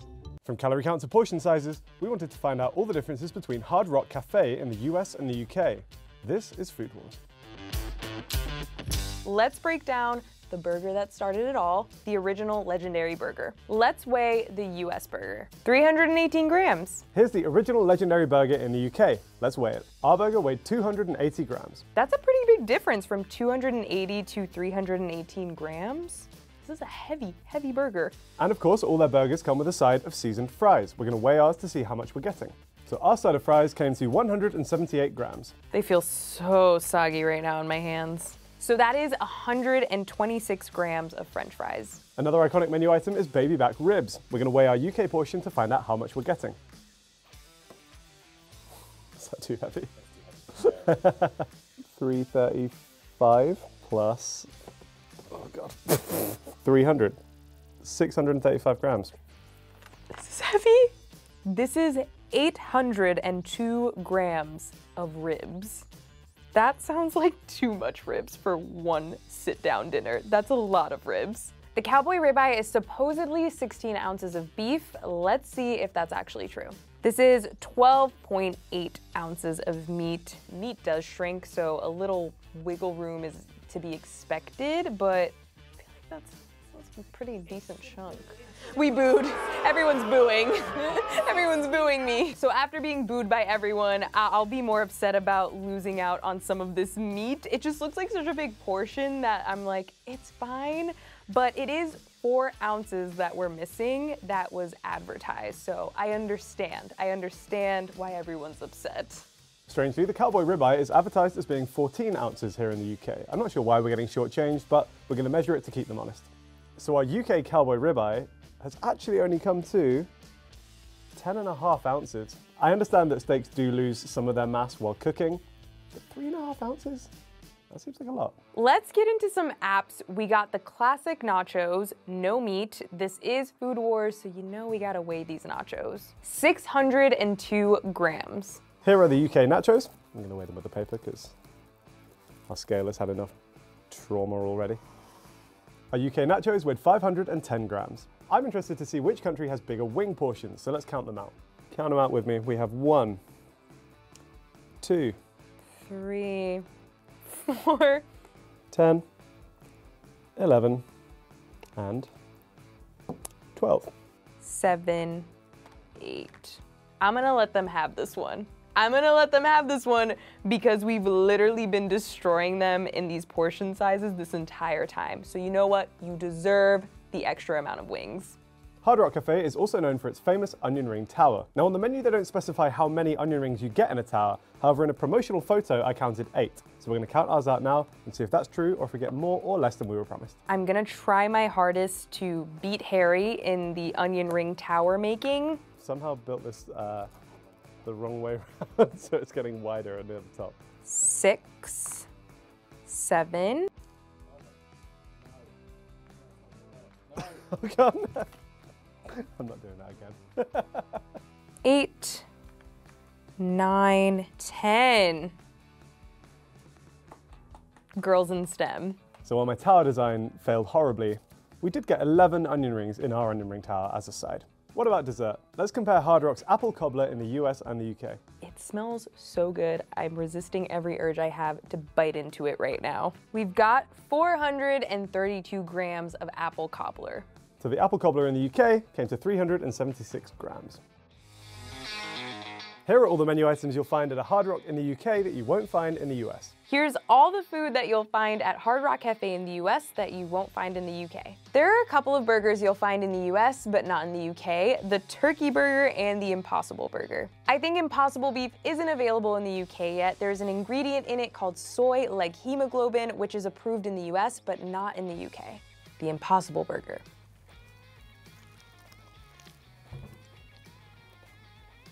That soy leg hemoglobin is doing what it needs to do. That's the ingredient that makes this taste like actual beef. And it's working. It's working for me. I can tell texture-wise in the back of my head this is not beef, but it's like doing enough where I don't really care. It tastes pretty good.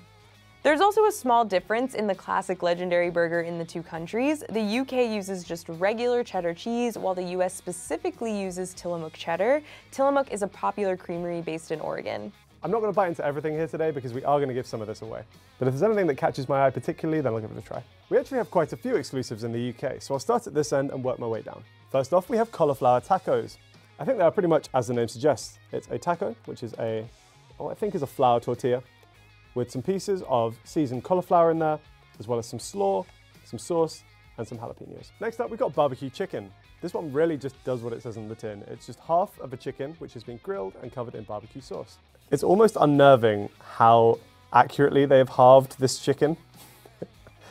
It's literally like they've just gone straight through the middle of it with like a laser beam and sliced the thing in two. The next exclusive menu item is fish and chips. You get this a lot. You might have a company which, branding-wise, seems like it's not from the UK, but when they launch in the UK, they feel compelled to have fish and chips on the menu. I will have to try this one. I can't let them off the hook if they've really butchered fish and chips. Although I will give them, again, some credit for the fact that this has been sitting around for a while and therefore has lost all of the crisp, which I think it once had. It's not too bad. I do think Had we eaten this hot and fresh, it would have been a bit crispier. You can definitely see some of the kind of like flakes of batter, which would have crisped up. Next up, we have the Moving Mountains burger. Now, we don't have the Impossible burger on the UK menu because as of right now, Impossible beef still cannot be sold in the UK. Moving Mountains is a company which does very similar things. It's making plant-based meat alternatives, including a beef burger which is approved for sale in the UK and is on offer here. I mean, visually, I gotta say, the Moving Mountains burger does look pretty good. It's got like a nice brown exterior. They've got the kind of like grainy, like meat fibers almost in the middle, and it definitely like looks a bit pink even. I'm quite impressed by that. That's really not bad. Obviously it doesn't have the exact beef taste that you're used to, but there's definitely like a meatiness to it. Every Hard Rock Cafe location also has a local burger, which is inspired by ingredients found in that area. So this is the London burger. On here you will find a beef patty with some layers of roast beef, a horseradish mayo, rocket, some tomato, and some lettuce. Now the London burger is loosely inspired by a British Sunday roast, specifically the roast beef. I do think I need to taste this to see if it's giving an accurate representation of British cuisine. They've been fairly generous with the roast beef slices, I have to say. Cheers. You definitely do get that like roast beef flavor from these pieces of beef. I think it could maybe have done with even more horseradish mayo, because the flavor of that is really lovely. It's pretty good. Whether it's an accurate representation of London and London cuisine, I'm gonna go with no. But is it a tasty burger? Kind of, yes. New York City doesn't have a region-specific burger, but they do offer a French dip on garlic bread. Joe made me aware that the French dip was not created in New York, but rather LA. But I can kind of see what they were going for because roast beef sandwiches in general are popular here. That includes French dips. And they might have chosen the garlic bread because New York City has so much Italian and Italian-American culture ingrained in it. I feel like I'm kind of reaching right now, but I'm just trying to make sense of it all. This is the garlic bread that they speak of. I think we need to have some words with Hard Rock Cafe. What is the sauce called? Bless you. Got her. Got both of them. I'm taking a dip. I'm taking a dip. You can do it. You can do it. This is the coldest au jus and the coldest French dip.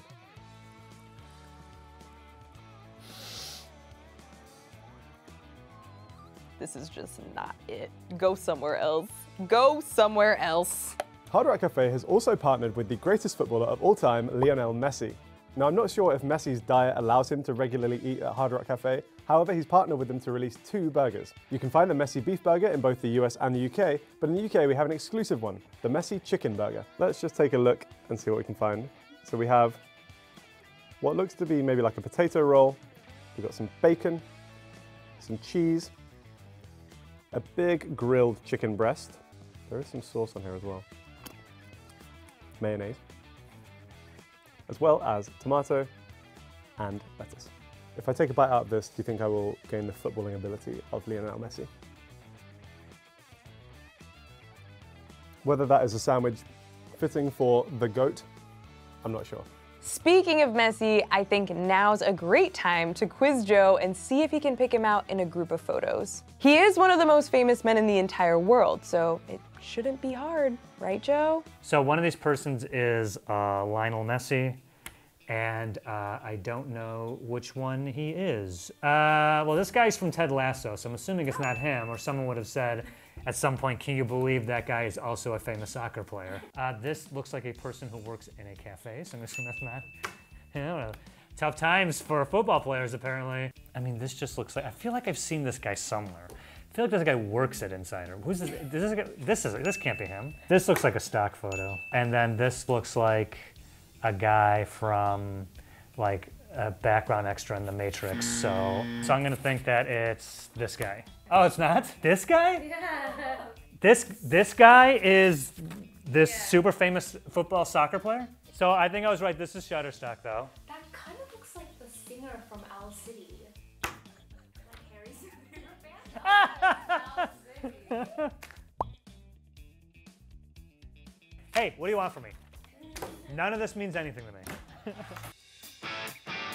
A legendary burger in the US contains 1,610 calories. Now, I don't know if they mean 1,610 calories with the fries or without, so just keep that in mind. According to the FDA, that is 81% of my daily recommended caloric intake. Here in the UK, the original legendary burger contains 1,375 calories, which according to FDA guidelines is around 69% of my daily recommended allowance. A lot of food items on the Hard Rock menu are actually super high in calories, including the baby back ribs, which clock in at 2,433 calories. Here in the UK, the baby back ribs contain around 1,796 calories, which makes the US version around 35% more calorific. More detailed nutritional info for Hard Rock Cafe doesn't seem to be available online, but I did notice this little tiny salt symbol that was next to a whole bunch of dishes. This indicates that the sodium content of that item is higher than the total daily recommended limit, which is 2,300 milligrams. There's something about a fudge brownie with vanilla ice cream that feels very American food chain. In the US, this dessert contains 1,122 calories. I think it's worth it though. This thing looks really good. In the UK, the fudge brownie with ice cream comes to 2,009 calories. What we have here is the takeaway version, which I personally do not think contains 2,000 calories. I think what they're referring to is the in-restaurant version, which is an enormous chocolate fudge sundae with loads of ice cream, sauces, and more. In front of me now, I have a starter of 12 chicken wings with buffalo sauce. I have the main, which is the legendary burger and fries, and I have dessert, which is an apple cobbler. Now, I would say this is a fairly standard dinner. I think it would be on the heavier side for a dinner, but if I was hungry, I could definitely polish off all 3 courses, no problem. However, if I ate all of this, I would be consuming 4,819 calories. I think those daily caloric intake values might be outdated and vary depending on the person. I'm not a nutritionist, I'm just a girl. In the US, an order of buffalo wings, a legendary burger, and a hot fudge brownie would cost around $52.97. Why in God's green earth is this burger $20?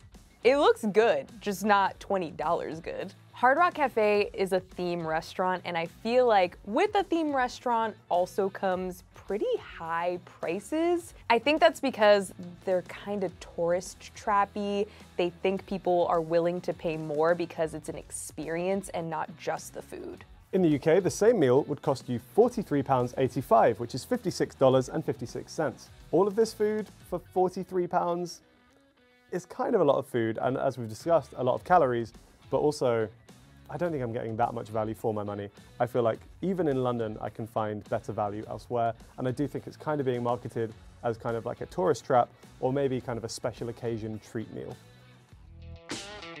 Did you know that the first Hard Rock Cafe was actually opened in London? It was the Hyde Park branch, and it opened in 1971. It's pretty rare to come across a Hard Rock Cafe if you don't live in like a major city or tourist destination. I think because of that reason, they're not super popular here, even though they are popular in the sense that we know what it is.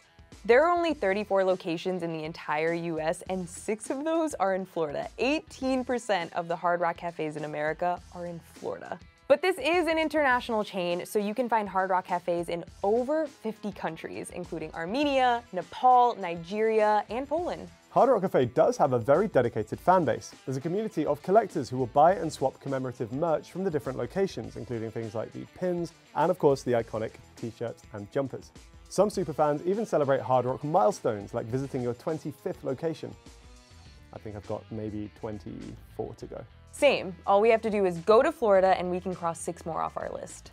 They sell normal American fare, which I can find anywhere, like at a Chili's or an Applebee's, chains that are much more available. The thing that makes Hard Rock Cafe special, though, isn't the food, it's the memorabilia. The first piece of memorabilia donated to Hard Rock Cafe was Eric Clapton's lead 2 Fender in 1979. Since then, they have amassed quite the collection with 86,000 pieces worldwide. Supposedly, it is the largest private collection of music memorabilia in the entire world. These days, the memorabilia is still either donated to them or sometimes purchased through auctions. There are some pretty cool pieces out there, including Elvis Presley's 24-karat gold leaf piano, handwritten lyrics for John Lennon's Imagine, and of course, One Direction's iconic phone box, which they used in their album cover shoot. I am so jealous that Harry got to take a picture with the One Direction phone booth. I don't care if something good happened to you, it should have happened to me instead. I did manage to get a picture with one of Beyonce's outfits from her Greenlight music video. It's not as iconic as the One Direction phone booth, but it's something. We have a quote here from one of the Hard Rock Cafe founders, which we think is quite interesting. It says, "The Hard Rock Cafe Mayfair's grace was becoming London's first classless restaurant at a time when a baker and a banker could not commune, live, shop or dine together." I think they might be reaching a little bit here. I do think that London in the 70s was kind of in its punk era. I think social barriers were already being torn down. We'd already had the kind of hippie movement in the 60s. I don't think Hard Rock Cafe can really claim that they were the only ones to break down social barriers. And there is nothing more punk than the Hard Rock Cafe. From calorie count to portion sizes, we wanted to find the differences between MREs and ration packs in the US and the UK. This is Food Wars. A US MRE is manufactured and packaged by Warnick, Ameriqual, and Sopaco, and come in one standard pack size. UK MREs, or ration packs as we call them, are produced by Vesti Foods and come in 3 portion sizes. The standard portion is this, a 24-hour ration pack. You can also get a smaller version, which is a 12-hour ration pack. And our biggest portion is this. This is a 10-man operational pack, which contains 10 of these 24-hour ration packs. According to the Defense Logistics Agency website, a case of MREs, which is 12 meals, weighs around 22 pounds or 9.98 kilograms. So on average, one meal would be roughly 831.6 grams. The approximate weight of one of these ration packs is 1.75 kilograms, but we're going to weigh it to see if that's accurate. So the weight of our 24-hour ration pack here in the UK was actually 1.49 kilograms. This is a bit lower than the promised 1.75. I don't know if you're a soldier in the field, if this is actually a positive thing because you've got less weight to carry, or if you're actually getting slightly less food than you were promised. In the UK, our ration pack menu number 2 contains a chili con carne. We're going to compare ours to the American chili to see who's getting more. I do think I've lost a little bit in here, and if I were eating this straight out of the packet, maybe tearing the packet open, getting better access, I could probably get that closer to the 300 mark. So here are the contents of a 24-hour ration pack in the UK. In total, we counted 29 edible items, as well as a few extra bits, including tissues, sanitary wipes, matches, and other stuff like that. We counted 11 edible items in our US ration pack. Here are all the military MREs for the US not available in the UK. And here are all the ration packs in the UK that you can't find in the US. There's actually very few overlap of specific meals in US MREs and the UK ration packs. Also, depending on which MRE meal you get, they contain different combinations of snacks and sides. In both countries, official MREs are not available for sale directly to consumers. Basically, when you get a ration pack in the UK, it will come with a corresponding menu number. The menu number will give you a rough indication of what you're going to find inside, although there is a bit of variation. So what we've done here is lay out the breakfast and the main course options in order of the menus. In the UK, we were currently able to get hold of menus 1 to 10. All right, we got the US MREs. I think we got every menu 1 through 24. We're gonna go through the entrees and the breakfasts now. I wanna point out that for the US MREs, not every single one came with a definitive breakfast, and some of them just had something that was fruit or fruit related, which we assumed was supposed to be eaten first thing in the morning. Now, all of these can be eaten either hot or cold. I guess ideally you'd have them heated up. We actually got sent this flameless heating bag. Instructions for use. This is either going to go really well, or I'm going to give myself and the Food Wars table some chemical burns. I'm going to do a chili because we've already got a chili opened and I kind of know what they taste like. Filter line only. And then leave that for 10 minutes. Oh.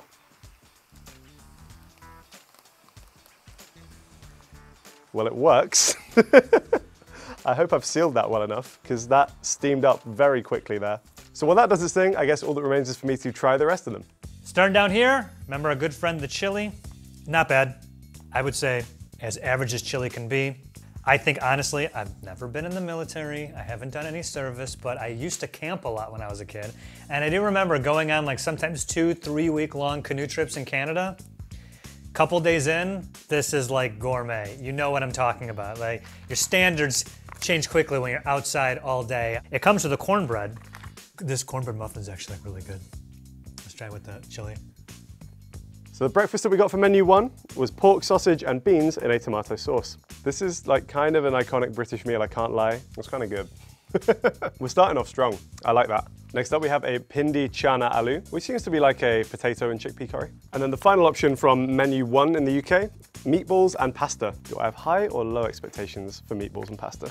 Yeah, I mean, I think my fear was that like pasta doesn't hold up very well when it's kind of submerged in a sauce and cooked for a while. And I think that's kind of come true. Meatballs are right though. Menu number 2 is shredded beef and barbecue sauce, but also came with seasoned black beans and tortillas. So, I mean, I don't know how you would do this out in the field with no plates and not a table. And then the beans, a military taco. Here we go. These beans are rock solid. The consistency is a little weird. All right, this one is the chicken and noodles with vegetables and sauce. Yeah, this looks like a can of like chunky soup or chunky stew before you heat it up. This definitely should be heated up before. And this, oh my God, this is brutal. If you had this and you couldn't heat it up for some reason, this is very bad. The first potential breakfast, the applesauce with raspberry puree. Now we're talking here. Oh my God, that does not taste like fruit. That tastes like pure sugar. There is fruit in it, but it tastes more like fruit flavored soda. This will definitely wake you up in the morning. Then we're on to menu 2, and the breakfast is a raspberry muesli with milk. Now it says with milk, but there is no liquid in here. So I think what they've done is actually put powdered milk in here, and you add some water, and then hopefully that kind of turns into something resembling milk. It looks very chalky and powdery at the moment without the water in it.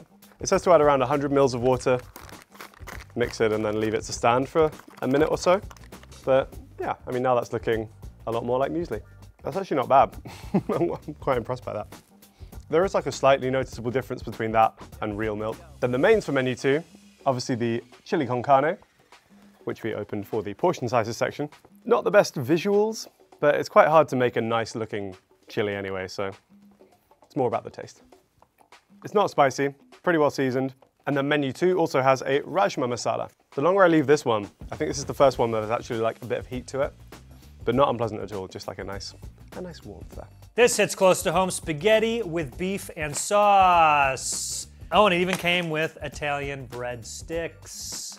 What do we think? It's not meatballs. They had meatballs. We only have meat sauce. Breadsticks, they're a bit dry. They're the most driest thing I've ever eaten. These are so dry. It's white chicken chunks. Oh no, it's just, oh God. Yeah, just canned white chicken. No, I'd be so bummed. Yeah, this is the worst one. So we got a beef taco filling with Santa Fe rice. Not horrible. Decent seasoning, but yeah, I think what's missing for all these is cheese.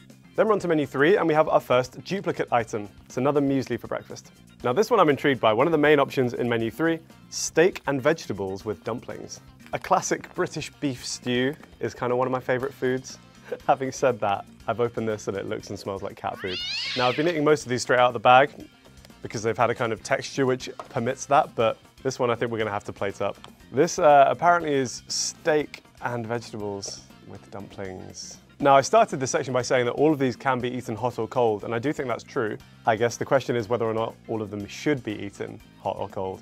And I think this one, just immediately from the look of it, I think probably needs to be heated up because we've had our first womp womp moment of the episode. God. That's not good. Beef strips in a savory tomato sauce. Marinara sauce with meatballs. Wait, so there's no noodles? Just sauce and meatballs? Oh my goodness, look how little these meatballs are. These little guys. There's no pasta in there, just the meatballs. Yeah, ooh, spaghetti-o level of meat flavor. Beef stew. No, at least this one has noodles. And this one came with a breakfast that was grape jelly. We're gonna jump ahead slightly to menu 8 because that's where I've taken our hot main from. And the alarm has just gone off, which means it's ready to eat. Once it's cooked, just tear it along here, and then it's at the perfect height that you can then just also tear this and eat the whole thing. It's changed the consistency of this a little bit. I think with the steak and vegetables, for example, I think that would change the consistency a lot, whereas this has just made it like a little bit more runny, but not too bad. It was very hot, but that's still really good. I think this one I do prefer heated up actually. It brings out a few more of the flavors, a little bit more depth of flavor to it. That's really good, and I'm so impressed with this like heating pad thing. The heating pad, as well as just, I guess, warmed up meals, thumbs up for me so far. Macaroni in a beef sauce, well, that's good. We got noodles! And the chili. Oh, that's terrible. It doesn't taste like anything. Vegetarian taco pasta, which is a vegetable crumble with pasta and taco style sauce. Is this supposed to be Zapple sauce? Who doesn't love a little applesauce? Again, wow, super sweet. With sugar, not high fructose corn syrup, so that's a plus. And the last item from menu 3 is a beef burrito style filling with rice. Sadly, this does not come with any tortillas, so you can't make an actual burrito with it. There's a little bit more spice than anything else that I've had so far. The texture of the rice would be improved by heating this one up, because the rice is still like a little bit al dente. Elbow macaroni and tomato sauce. Granted, I mean, I know I gotta heat them up. Yeah, this one's all right. Mango peach applesauce. I'm liking the applesauce. This would be considered, I guess, a breakfast, or it's fruity, so maybe this you would have first thing in the day. Oh yeah, oh, this is really good. Next up, we got menu 4, and we're starting with an all-day breakfast. Apparently it differs from the sausage and beans because this contains some omelette as well as some bacon pieces. I think my only criticism of this is that the sauce that they put the beans in is like exceptionally sweet. Carrying on through menu 4, we have a pasta bolognese main. I have a similar concern to the meatballs and pasta. I think that is like roughly the color that you want your bolognese sauce to look like. I think when I looked at this one, I was expecting worse. Again, like the vibe I'm getting particularly from the pasta dishes is very much like tinned pasta vibe, like a tinned bolognese. And the last menu 4 item is a chicken curry with potatoes and rice. There's actual like decent sized pieces of what I hope is chicken, less flavorful than some of the other ones. I want to try heating some of these up. You do this, then you put your MRE inside. Sorry, you can't tell we're adding water to this. Here we go. Real exciting stuff here in the studio. While we're moving on, so we got 1, 2, 3 heating up. The staff was able to make this thing work. I was not. I don't know why. But moving on, we have a cheese tortellini and a tomato sauce. Oh yeah, look at this. I got the whole tortellini right there. Then we're on to menu 5, and we're starting off with another muesli. It's the third muesli we've had in 5 meals. The variation, I think, is going to start to kind of run dry. Speaking of a lack of variation, meal 5 also has another pasta bolognese. The different option from meal 5 is a sweet and sour chicken with rice. Good color on it. Nice, familiar orange color. There's pineapple in this and water chestnuts. I'm kind of impressed. This is pretty good. I'd say this leans more on the balance of sweet rather than sweet and sour. I think with the water chestnut and also the kind of like pineapple chunks, there's still some things in there with bite, which I appreciate. Creamy spinach fettuccine with egg noodles, spinach, and mushroom in a cream sauce. Oh. It feels like they're going a little, I don't say overboard, because I figure you gotta have like a variety of meals, but doesn't like a fettuccine with mushrooms and a cream sauce, like, after a long day of hauling stuff around and soldiering and this exhausting job and carrying all the stuff and just be like, let's kick back with some spinach, mushrooms, and a cream sauce. Like, the most colorful one so far. I don't feel great. I do not feel good. Next up is menu 6, which we've actually covered all of already. Starts with an all-day breakfast, which I've had. Then moves on to another pasta bolognese, which I've also had. And finishes with my old friend, steak, vegetables with dumplings, which I will absolutely not be trying again. This should be the Mexican-style chicken stew. Oh, and then they're saying there's another tear here to remove the MRE. Very smart. So you got a second spot to tear. This is really smart. Second spot to tear, so it's easier just to grab the MRE out. All right, so the package is hot, so it feels like this is much, I kind of smush it around a little bit. So they are still flimsy tortillas, but looks like they're chipotle flavored. Not as gelatinous, I guess. Definitely better heated up. Yeah, I like this. This is pretty good. Next up is menu 7, which I don't know if this was deliberate or not, but appears to be like a fully vegetarian menu. For starters, we have a vegetarian all-day breakfast. I think the main difference is that they've subbed out the meat sausages for vegetarian sausages. It's another one that seems to be like mostly beans. It seems very fitting that the British Army is powered by baked beans. Makes you proud to be British. It's got the same issue as before, that the beans are just like, I think, too sweet. One of the main course options in menu 7 is the Rajma Masala with rice, which I've again also had. But one that I have not had is a vegetable and chickpea biryani. I like a biryani. For those who don't know, it's just like various things, sometimes meat, in this case vegetables, cooked down with rice and a bunch of Indian spices. I've had much better biryani in the past. I'm sure there are lots of people watching at home and recoiling in horror at the thought of this being a biryani, but it's okay. And I think on the whole, the vegetarian menu, pretty good. Moving on, we have the chicken burrito bowl.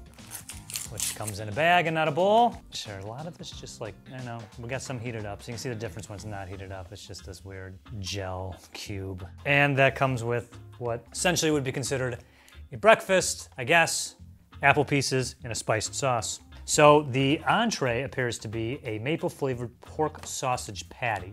Okay, so just one block of yep. It is of course just this. It's like a Cliff Bar, but pork. Not good. Really weird. It tastes surprisingly bland. A hash brown potato with bacon, pepper, and onions. Ooh, no! This is the most cat foodie looking one. Menu 8 is another duplicate one. We start with another all-day breakfast. Then there's another chili con carne, which I've actually already heated up and eaten. And we have another beef burrito style filling with rice. A cooked beef ravioli, once again. It like heated the bottom of it. So you still gotta massage it a little bit. Like this side is heated and then this middle part didn't get heated. It also came with tortillas, which is funny. This is what this looks like, and it looks gross. Menu 9 starts with more muesli, then moves to a new dish, which is sausage casserole. This is another like classic British dish, a sausage casserole. Slow cooked, stewed sausages with tomato, potatoes, other vegetables. On the whole, the sausages have actually been like surprisingly good. It might just be because I quite like those slightly cheap, like pre-packaged sausages. And then for your other main course, we have another pindi chana aloo. This one, another hot one. Oh, it's just gonna be a patty? Oh! It has a sauce, apparently. It's grilled jalapeno pepper jack, flavored. Comes with au gratin potatoes. Au gratin potatoes? What do you think of that? This looks really rough. Italian sausage with peppers, onions, and a marinara sauce. Yeah, okay. Menu number 21 should be lemon pepper tuna, or tuna chunks in a bag. We've just been informed that this bag actually says white chicken chunks, which we saw before. There is a lemon pepper tuna that we don't have. And finally, last but not least, we have menu 10, which starts with an instant porridge. The cooking instructions actually specify that you need to put boiling water in it, leave it for 3 minutes to soak, and then eat it. Whereas all the other ones are technically able to be eaten cold. Menu 10 has a couple of mains, one of which is another beef burrito style filling with rice. And our final main course is Hunter's Chicken. It's another plate one, which I don't think is a compliment. Doesn't look great, does it? This is Hunter's Chicken. Traditionally, this is chicken breast with some bacon, some cheese, some barbecue sauce. I think bits of chicken in here, although I'm kind of struggling to see where. I think it's these like small bits rather than like a chicken breast. No, that's really bad. Beef goulash. Beef with brown rice, spinach, carrots, tomatoes, and smoked paprika. A pepperoni pizza and cheese slice. Army pizza. Oh God, that's so bad. This has been brutal. I don't know what it is about this food. Like, yeah, some things tasted bad, but most things just tasted okay. But I have a headache, and my stomach doesn't feel good. I noticed there's a lot of sodium in these, so that might have something to do with it. Tortillas came with this one, the Southwest style beef and black beans with sauce. Again, there are very few breakfasts, but this one is mixed fruit, which appears to be, there's some chunks in there, so you got a bag of mixed fruit. On top of the mains and breakfast options, you also get a dessert in a British ration pack. The options we got today included a chocolate brownie, a cinnamon cake, a vanilla cake, a chocolate cake, or an orange cake. The US MREs have an assortment of desserts. This looks all right. Muffin tops, cookies, puddings, cakes, a bun, a toaster pastry, cookies, and cobblers. I'll try a couple of these. I want to try the brownie because it's packaged differently to the others, and because I like brownie. It looks a little bit more cakey than brownie-ish, but we'll see. No, that's so dry. Starting down here, get a maple muffin top or a chocolate banana nut muffin top. 3 different types of cookies. You get a oatmeal chocolate chip cookie, and oatmeal cookie. That's funny. And actually, now I think about it, we've got patriotic sugar cookies. Could be in the cookie category. The packaging was different, so I separated them, but I'm curious what a patriotic sugar cookie looks like. Oh, no, nothing. These look like broken up Girl Scout cookies. Is that a rocket? What is that? I don't know what that is. Do you know what that is? Oh my God, turn it around. Turn it upside down. Ah, it's the Liberty Torch. Oh, it's a bunch of different ones, but they're all broken up. Oh well. These are pretty good. Then I wanted to try one of the cake options. It's actually probably the cinnamon that appeals to me the most. So, I mean, this looks better. It could be, again, slightly more moist, but it's got a pretty nice texture to it. There's definitely a cinnamon flavor there. In terms of like shelf-stable baked goods, this is a much better effort than the brownie was. This is actually like perfectly edible. I have an assortment of pound cakes, applesauce pound cake, lemon poppy seed pound cake, vanilla pound cake, marble pound cake, cinnamon bun, and a toaster pastry that just feels completely destroyed in here, so I don't know what toaster you're using out in the field, but all right. And last, this package that looks like all the other ones is a cherry blueberry cobbler. I think this will just be fine. Oh, that's colorful. It just looks like the whole thing like jelly.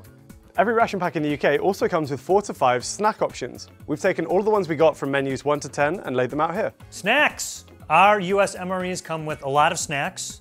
Usually find 3 or 4 of these in each MRE in various combinations. So here we have a mixed fruit snack, which is like a fruit puree in one of these handy little pouches.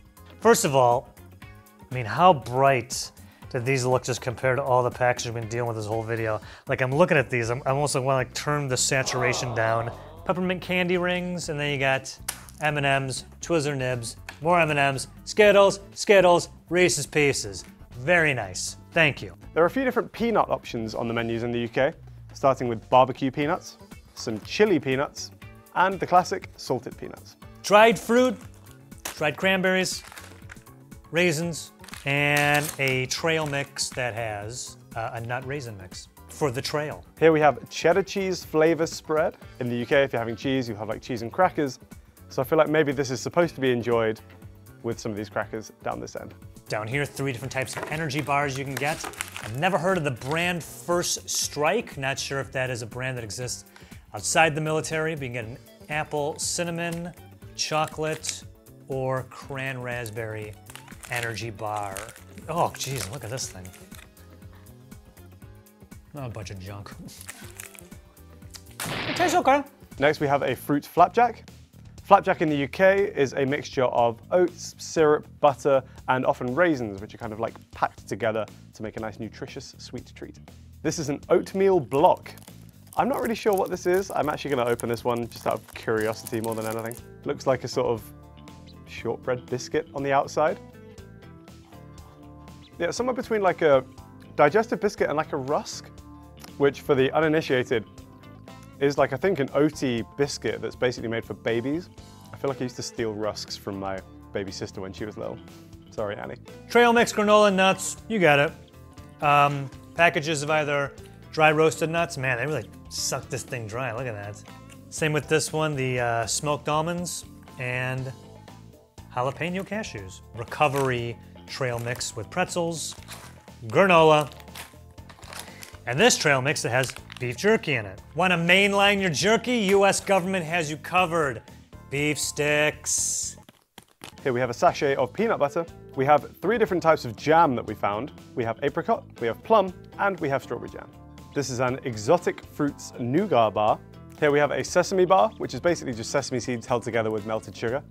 Apricot oat biscuits, a tropical fruit and nut mix, as well as just nuts and just fruit. Cheese-filled cracker, pepperoni flavor, cheese-filled pretzel, cheddar flavor, pretzel nuggets, barbecue corn nuggets, barbecue flavored corn kernels, so like corn nuts, right? Baked snack crackers, cheddar flavor, and protein puffs, ring-shaped barbecue. I feel like if you get these ones, you've done quite well. These sound fancy. We have chocolate orange mini cookies and coconut biscuit bites. These sound like a more gourmet approach to a ration pack snack. Onto the breads and spreads, we'll call it. Multi-grain bread, white wheat snack bread, wheat snack bread. I mean, how good are the shots we have to get of these? Everything looks the same. And then this one, Italian bread, blah-bitty-blah. Got it, okay, great. You have a vegetable cracker or a regular cracker. What do you want to put on those breads or crackers? You got chunky peanut butter, chocolate peanut spread, cheese spread with jalapenos, cheese spread with bacon. Here we have cheese and oat biscuits, which I think are probably designed, like I say, to be eaten with the cheesy spread. Next up are biscuit browns. I wasn't sure what a biscuit brown was, and after tasting it, I'm still kind of equally unsure. It's like a sort of bran, like wheaty cracker type thing. For the fruit, you got apple jelly, strawberry jam. And I know there's a grape jelly from earlier. I don't know where it went. But it looks exactly like this package. And finally, we have a cookies and cream bar. That's not what I was expecting at all. When you hear cookies and cream, I'm right in thinking that you expect Oreo, right? Whereas this is more like a Rice Krispie type of treat. Doesn't smell of Oreo at all. It literally smells of like a Rice Krispie treat made with dark chocolate. Doesn't taste great either. The US MREs have an assortment of different drinks, both, I guess, regular temperature and warm. So the first thing I want to do before we get into that is point out that we have 4 different, in the middle here, coffee drinks, hot drinks you want to, as you have it. This is a French vanilla cappuccino, and I want to make it real quick. And we saw how we heated up the drinks before, so here also comes with a hot beverage bag. Pre-added the water, so now I'm going to go ahead and put powder in here. This looks all right. Mix it up a little bit. Have me cappuccino. It smells like when the VCR gets really hot. You can watch like 3 movies in a row. Now we're on to the drink options, which again I think you get 4 of in a 24-hour British ration pack. These all come in the form of powders, which you mix with water and then consume. They're also split into 4 different categories. We have just a standard drink powder, we have an energy drink powder, a fortified energy drink powder, and we have an isotonic drink powder. Having quickly scanned the ingredients of both of these, I'm actually not sure what the difference is between, say, an energy drink powder and a standard fruit flavor powder. There's no caffeine in the energy powders, for example. I think most of the energy is coming from the sugar content in these. While that's cooking, let's see what other drinks we have. We got orange, lemon, lime, and grape. That's definitely not grape colored. It says grape on here. I think it tastes like grape, but also because it's blue, I'm thinking blue raspberry. While my coffee is cooking, we also have different coffee flavors. I get a chocolate hazelnut protein drink, Irish cream cappuccino, chocolate protein drink. Regardless of the type of drink powder that you're getting, they do come in a bunch of different flavor options. I'm not sure if any of these particularly appeal to me. I'll try the Tutti Frutti one. I feel like of all of these, it sounds pretty fun. Yeah, I was really hoping that the color would be like a bright blue or pink or something, but just normal. It's unlocking some kind of like repressed alcohol memory, I think. I'm fairly sure I've drunk a cocktail to the point of oblivion that tasted pretty much like this. So this is my French vanilla coffee.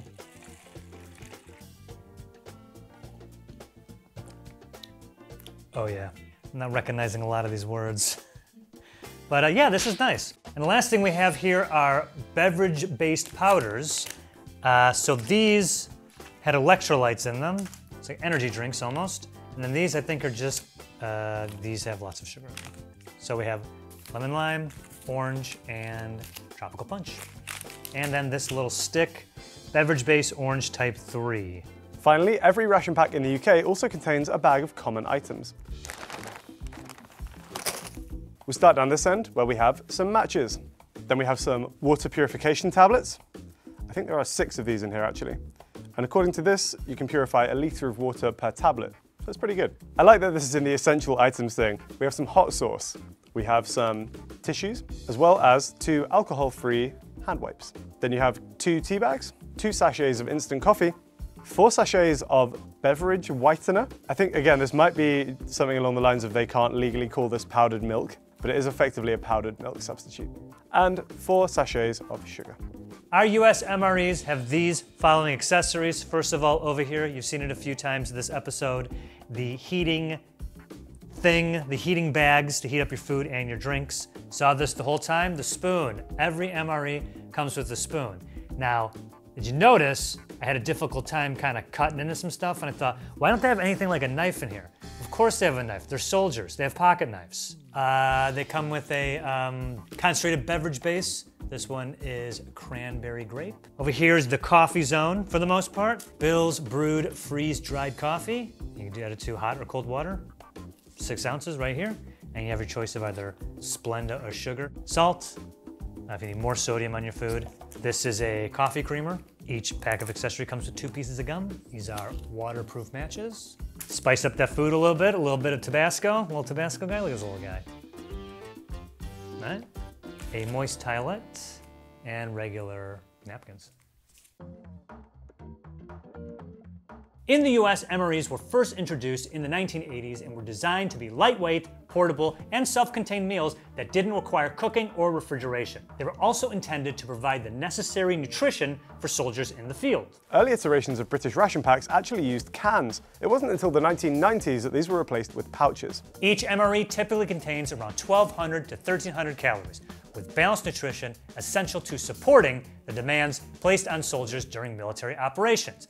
Each MRE is said to have approximately 170 grams of carbohydrates, 45 grams of protein, and 50 grams of fat. As we've said, a British ration pack is usually designed for 24 hours worth of nutrition, whereas it seems as if the American ones are not. We can assume this because the average nutritional value of an entire British ration pack is somewhere between 3,800 and 4,200 calories. Now here's a chili meal from before. We're gonna go through its specific nutrition. Now I wanna point out that the bag didn't have anything on it, so I am learning about the nutrition of these in real time. The chili with the beans, 1 serving size, all this is 260 calories.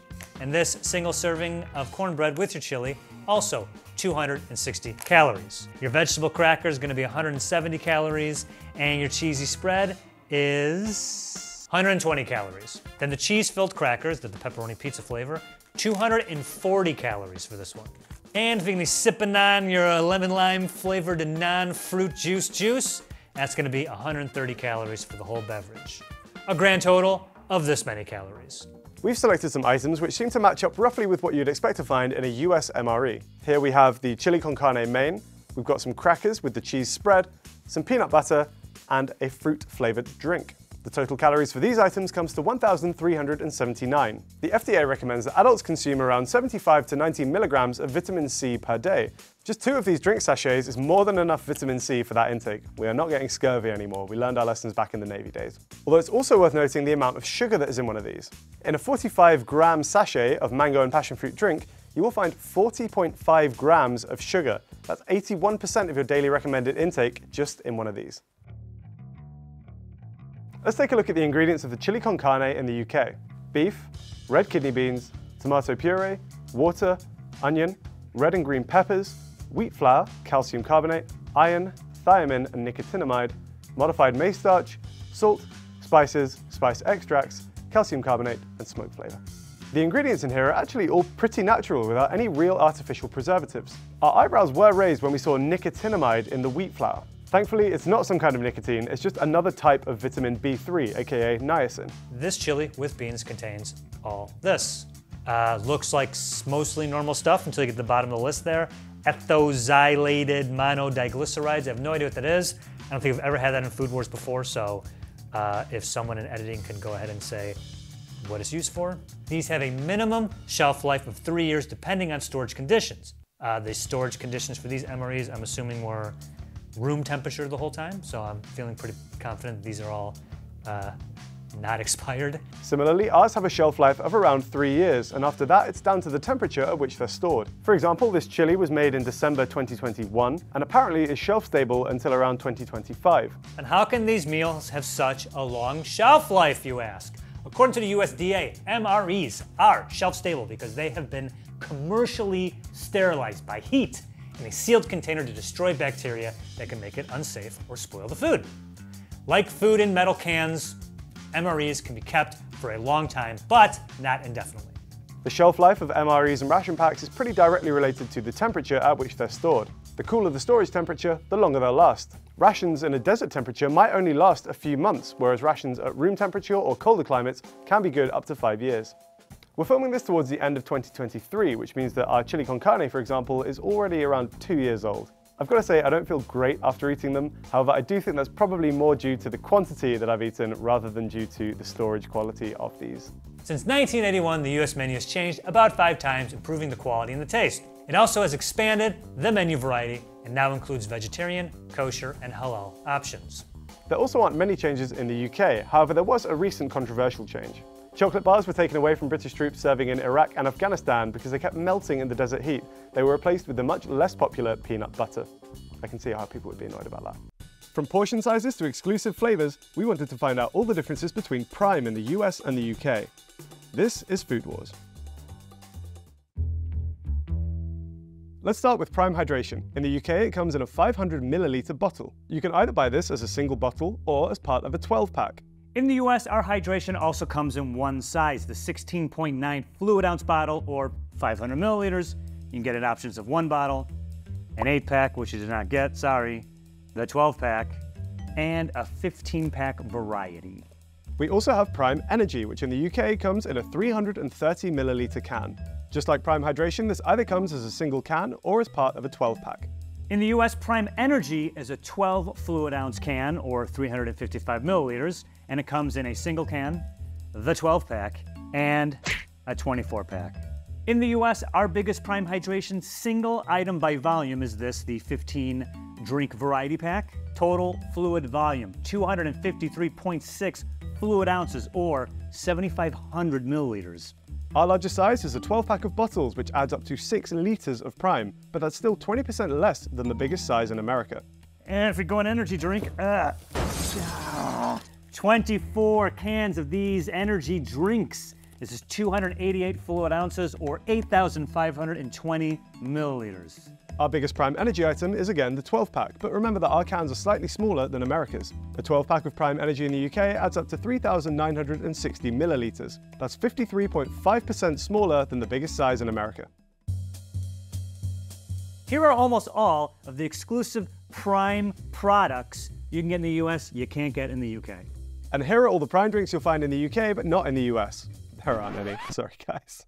There are currently 7 flavors of Prime Hydration available in the UK, however, all of them are available in the US as well, so none of them are actually exclusive. That said, there are some subtle differences in ingredients when it's compared to the US, and also, I've never had Prime before, so I want to try all of these, give you my thoughts, and maybe rank them as well.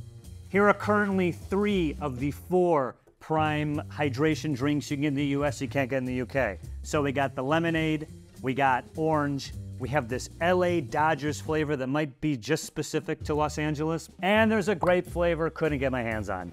Yeah. And here are all the other flavors you get in the US. Let's start down here, lemon lime. I mean, they're just going into after Gatorade on this one. Wasn't it the first Gatorade flavor, lemon lime?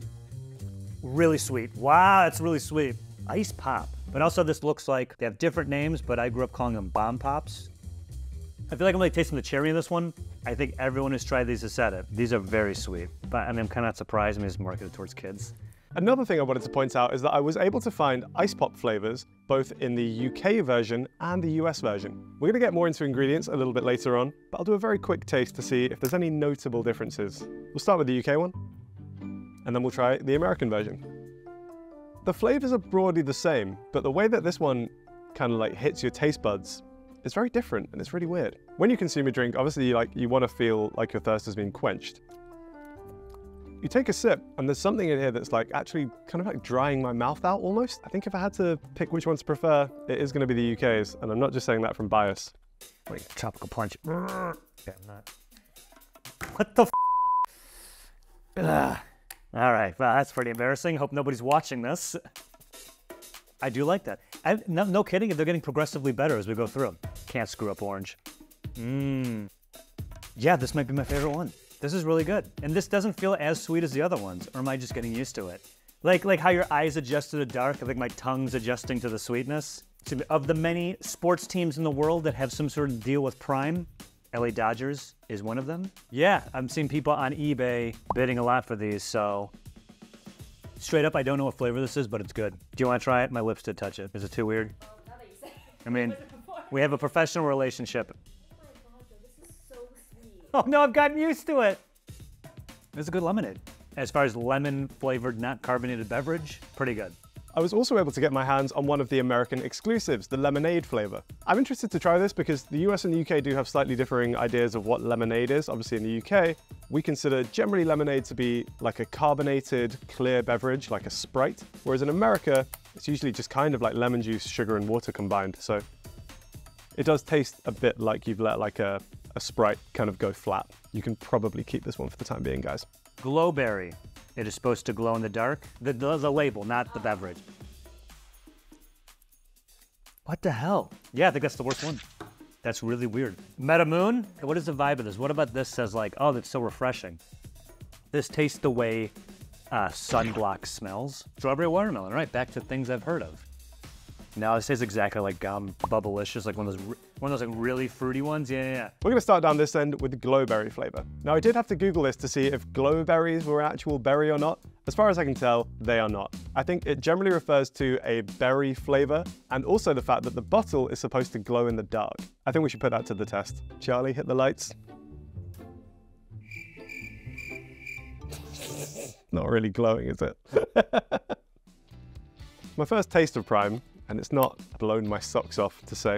It's just a very artificial berry flavor, got a bit of tang to it. Next up, we've got strawberry watermelon. I like that. The flavor I get from that is almost more like a kind of blue Powerade type flavor. According to the label, the Ice Pop flavor is supposed to taste like cherry, lime, and blue raspberry.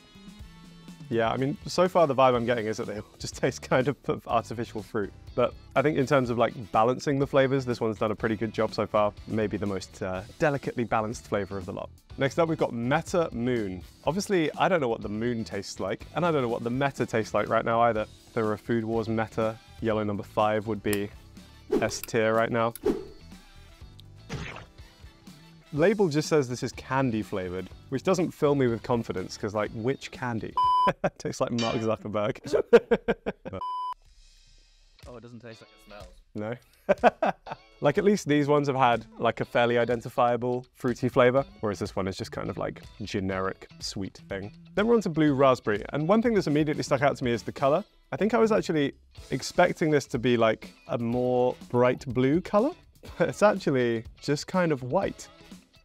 It's quite a gentle blue raspberry. I want a bit more acidity from that, I think, but it goes down very smoothly. I do feel like I'm giving Prime way too much credit here. I'm swilling it around in a glass like I'm a sommelier.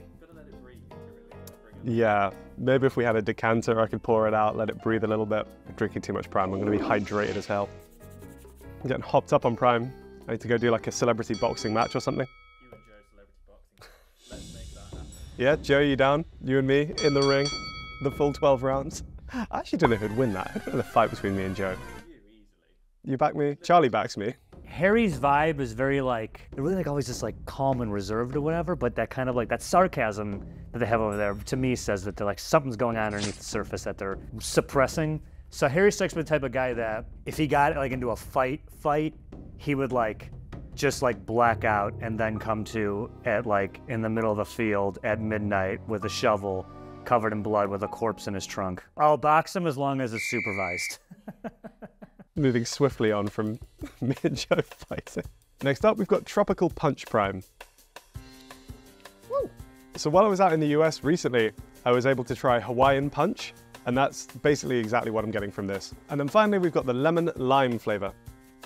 Of all of these flavors, this is the one that tastes the most like it's supposed to. If I had to rank them, I think I'd do it in the following order. I think my least favorite, probably Meta Moon right in the middle here. Meta Moon is down there. I think with Ice Pop, they've just tried to combine a bunch of flavors that don't necessarily work together very well. So I think it's actually gonna be my second to last. I think Blue Raspberry is gonna come next for me, and they lose points because I didn't even try and color it.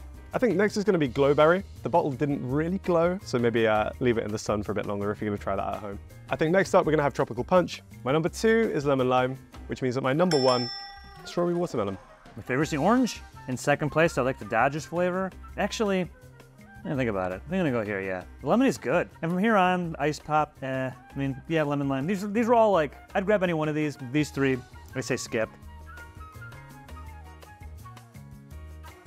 A little bit of flavor tweaking or balancing might go a long way. I think with some of these, you wanted like maybe a bit more tang to them, a bit more acidity, maybe dial back the sweetness on 1 or 2 as well. I don't know if I would necessarily pick a Prime over a classic energy drink like a Powerade, but I do think in general, if I wanted a sports drink and I went into a store and this was all they had, I think I'd still be happy to buy one. Like, they're all fine and they kind of do that same job. Next up, let's take a look at Prime Energy. Now, while the Prime hydration drinks are similar to maybe like a Powerade, these are much more similar to a classic energy drink like a Red Bull. There is one exclusive energy drink flavor in the US you can't get in the UK. It is the original that just was announced this week. Couldn't get it. Anyway, here are the rest. Yes, the UK also has them. Most of them are similar to the hydration flavors, but there is a new one, Orange Mango. I'm a bit apprehensive about trying these because I don't drink energy drinks. I don't even drink coffee. I only drink tea. And I think one of these contains about as much caffeine as 3 cups of tea. So we'll start with Ice Pop.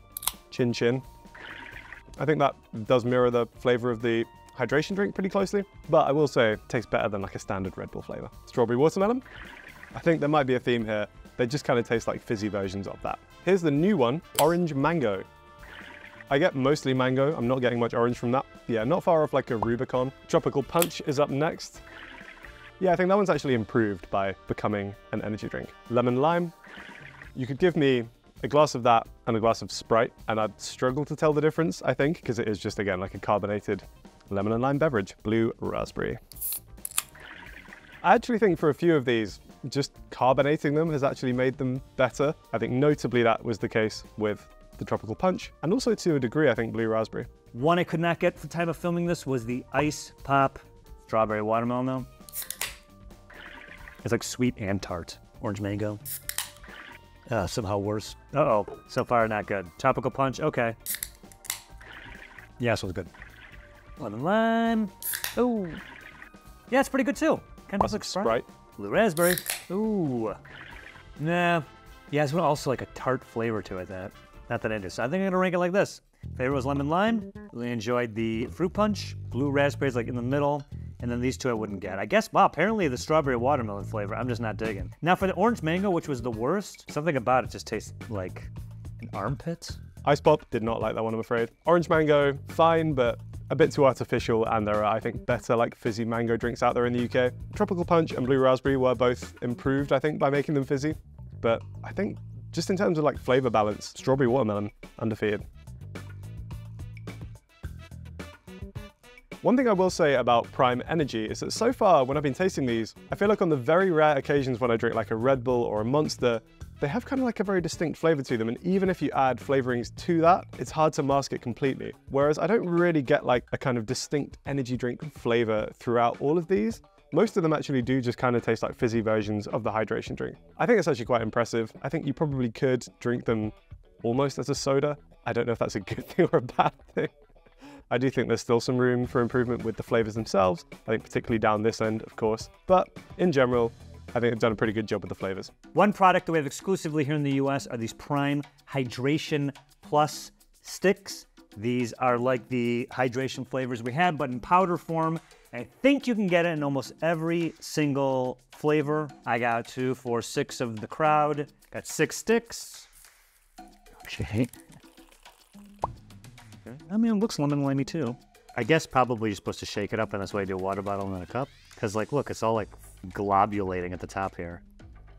Ah, very strong. I think I could have cut it with more water, but oh God. Yeah, it's pretty close. I mean, this is obviously stronger because there's not as much water. Sadly, the Prime Hydration Plus sachets have not hit UK shelves just yet. Although I can't say I'm too mad about that. I feel like just buy the drink, it's fine. The price of Prime can vary wildly depending on where or when you are looking. On the official UK website, a 12-pack of Prime Hydration sells for £24.99. That's around $31.82. The per bottle cost on the website, therefore, is just over £2. In the US, that same pack is $29.99, or £23.56. So not much of a price difference.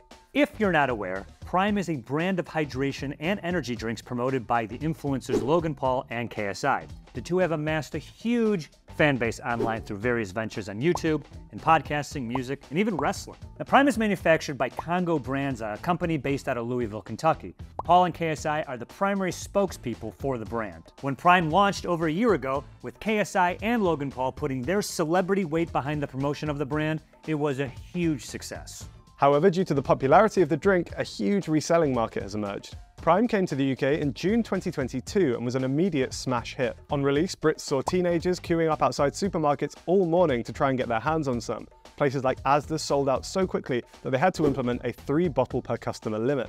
Convenience stores realized they could buy Prime in bulk and flip individual bottles for a huge markup. Some, such as the TikTok famous Wakey Wines, achieved infamy when they were caught selling bottles or cans for as much as £100 each. KSI even had to step in at one point and scold resellers, saying that it was not ethical. It wasn't as bad over here. It did fly off the shelves for a little bit, but I think it might have something to do with the resale value of these online was pretty good. I've never seen anyone drinking it, and to be honest, I got everything at Target and online, kind of no problem. Now currently, the LA Dodgers limited edition bottles are pretty pricey on eBay. I'm assuming, once again, that has more to do with its scarcity than its taste. Even now, as we film this in October 2023, the Prime market hasn't exactly calmed all the way down. For some of the more standard flavours, the supply has now caught up with demand, and you're able to find them in most supermarkets for the standard retail price. For example, I was able to find the bottle of strawberry watermelon in Tesco for just £2. However, for some of the more exotic flavours, the only places you can find them are specialist candy shops or niche resellers. The only place I could find my bottle of Glowberry was at one of those weird American candy stores which plague central London. This one bottle cost me £18. I wouldn't have paid £18 for a bottle of Prime, but you did expensive, so you didn't pay for it either. What is the most I would realistically pay for a bottle of Prime Hydration? I don't know, $5? You think 5 is high? How much would you pay? I've just been informed $5 is too high. $1.50? You can't get anything for $1.50. What are you talking about? Fine. I would pay as much as Gatorade and Powerade and all the other aids are for this. It's hard to find empirical evidence as to whether or not the craze around Prime has kind of died down, but just from anecdotal evidence, I really don't think it has. Even when I was out buying the Prime for this episode, I would see kids in the stores just taking selfies with bottles of Prime like it was a celebrity. I think due to the scarcity and the demand, it's almost become like a status symbol among certain generations of kids. It's a race to see who can get the new flavors of Prime the fastest. People will, I guess, empty them out and just use them as like water bottles when they go to school. And again, it's just kind of like a way to flex on your peers. Besides converting their massive fan bases into loyal customers, KSI and Logan Paul have also been able to translate this into commercial partnerships. Prime is now an official drink supplier of the UFC, the LA Dodgers, and Arsenal, of which I believe KSI is a fan. And they're also the official sports drink partners of FC Barcelona and FC Bayern Munich. We've seen other influencers capitalize on their success in the food and beverage space. Mr. Beast, of course, has Beast Burger and his chocolate bars Feastables. Emma Chamberlain has her coffee brand, Chamberlain Coffee. Now, according to Paul, in the first year, the brand has cleared $250 million in retail sales. Goodness. Here are all the ingredients for a Prime Hydration Ice Pop flavor in the UK. These are the US Hydration Ice Pop ingredients. The ingredients are pretty similar overall. The UK has slightly more coconut water, 10.5% compared to America's 10%, but ours is actually reconstituted from a powder, whereas America's is from concentrate. Prime Hydration in both countries boasts zero added sugar, but does contain artificial sweeteners, sucralose and acylflame, no that's not it, acylflame K or ACE K. According to the Center for Science in the Public Interest, ACE K raises health issues such as cancer, hormone disruption, and potential pregnancy risks. Per Healthline, there is also evidence suggesting that acetoacetamide, a compound formed in the body during the breakdown of ACE-K, may result in thyroid damage in lab animals. Now, ironically enough, the lack of sugar may be an issue for the very purpose of Prime Hydration. Electrolytes play a crucial role in making sure your body functions properly. When you exercise or play hard, you sweat, you lose not just water, but you also lose important electrolytes. Electrolytes are key to hydration, and Prime does contain electrolytes like magnesium and potassium. But the low amount of glucose may impair your body from properly absorbing the electrolytes, as glucose is useful in transporting them to your cells. Typically, you don't need glucose to absorb electrolytes, but it does help. Prime Energy is currently in hot water with the media as well as the US government because of its perceived excessive levels of caffeine. Here in the UK, our Prime Energy cans contain 140 milligrams of caffeine. To put that into perspective, a grande coffee from Starbucks contains around 136. Energy cans in the US, however, contain 200 milligrams of caffeine, which is a 42.9% increase from the UK can. Because of this, Prime is currently experiencing a significant amount of backlash, resulting in some shops actually pulling it from shelves in order to protect kids' health. In July of this year, Senator Chuck Schumer called for an FDA probe of Prime and said it was a cauldron of caffeine that posed serious health concerns for kids. One Prime Energy contains 200 milligrams of caffeine, which is about as much caffeine in a six-pack of Coke. It says it right there on legally the smallest font you could put it in. However, looking at the caffeine amounts of some other drinks currently on the market in the US paints a slightly different picture. Let's be clear, 200 milligrams in this can is a lot of caffeine. Pound for pound, it contains more caffeine than Monster Energy or Red Bull. But other American drinks such as Bang Energy or Celsius Heat contain 300 milligrams per can. That's 50% more than Prime. We don't have these in the UK. I'd never heard of Bang or Celsius Energy and they sound terrifying. One distinction that Senator Schumer is highlighting is that Prime is aimed at a kids market, despite the fact that the can says not for children under the age of 18. Now, if that is the case, Prime still isn't the biggest offender. G Fuel, a brand that appears to also appeal to kids, specifically in the gaming space, has several drinks with 300 milligrams of caffeine. They have flavors like rainbow sherbet, snow cone, hype sauce, that contain more caffeine than a prime, as well as celebrity branded flavors from PewDiePie and someone or something called One Shot Girl. Both have 300 milligrams of caffeine in the can. Where's the outrage to that? A bottle of Ice Pop Prime Hydration in the US contains all of this. In the UK, a bottle of Ice Pop Prime Hydration contains the following. So in the UK, our Prime has slightly more calories but less sodium. If you grab yourself a Prime Energy, I have the lemon lime flavor, it contains all of this. In the UK, the same drink, albeit in a slightly smaller can, contains the following. So it's almost identical to America's, although we have a little bit more sodium. From exclusive items to portion sizes, we wanted to find out all the differences between Chinese takeout in the US and the UK. This is Food Wars. Here are all the menu items you'll find in a UK Chinese takeaway that you might not find in the US. Here is all of the Chinese takeout we got at our local spot that you might not be able to find in the UK. We'll start with the appetizers. In the UK, it's pretty common when you order a Chinese to order a few starters and you kind of eat them alongside your meal. One thing to point out, almost all of these are beige, and I think that's going to be a bit of a theme as we go throughout this episode. A lot of British Chinese food is just kind of beige fried stuff, and we love it. We'll start with an exception to the beige rule with crispy seaweed. It's actually got a misleading name because this isn't seaweed, it's shredded cabbage, which is then deep fried. It's always aggressively salty. Sometimes you get a little bit of kind of like fish flakes sprinkled on top. I think this one is basically just fried cabbage with some salt powder on it. When we had a Chinese takeaway at home, it would pretty much be the only green thing on our plates. And here's what we got for our exclusive appetizers, starting with the steamed dumplings. That's so good, I love a dumpling. Another pretty iconic starter is a chicken satay skewer. They will take a piece of chicken, put it on a skewer, grill it up in a kind of satay sauce, which is mostly peanuts, and then serve it to you there. We also have a bit of additional satay sauce for dipping as well. These are great.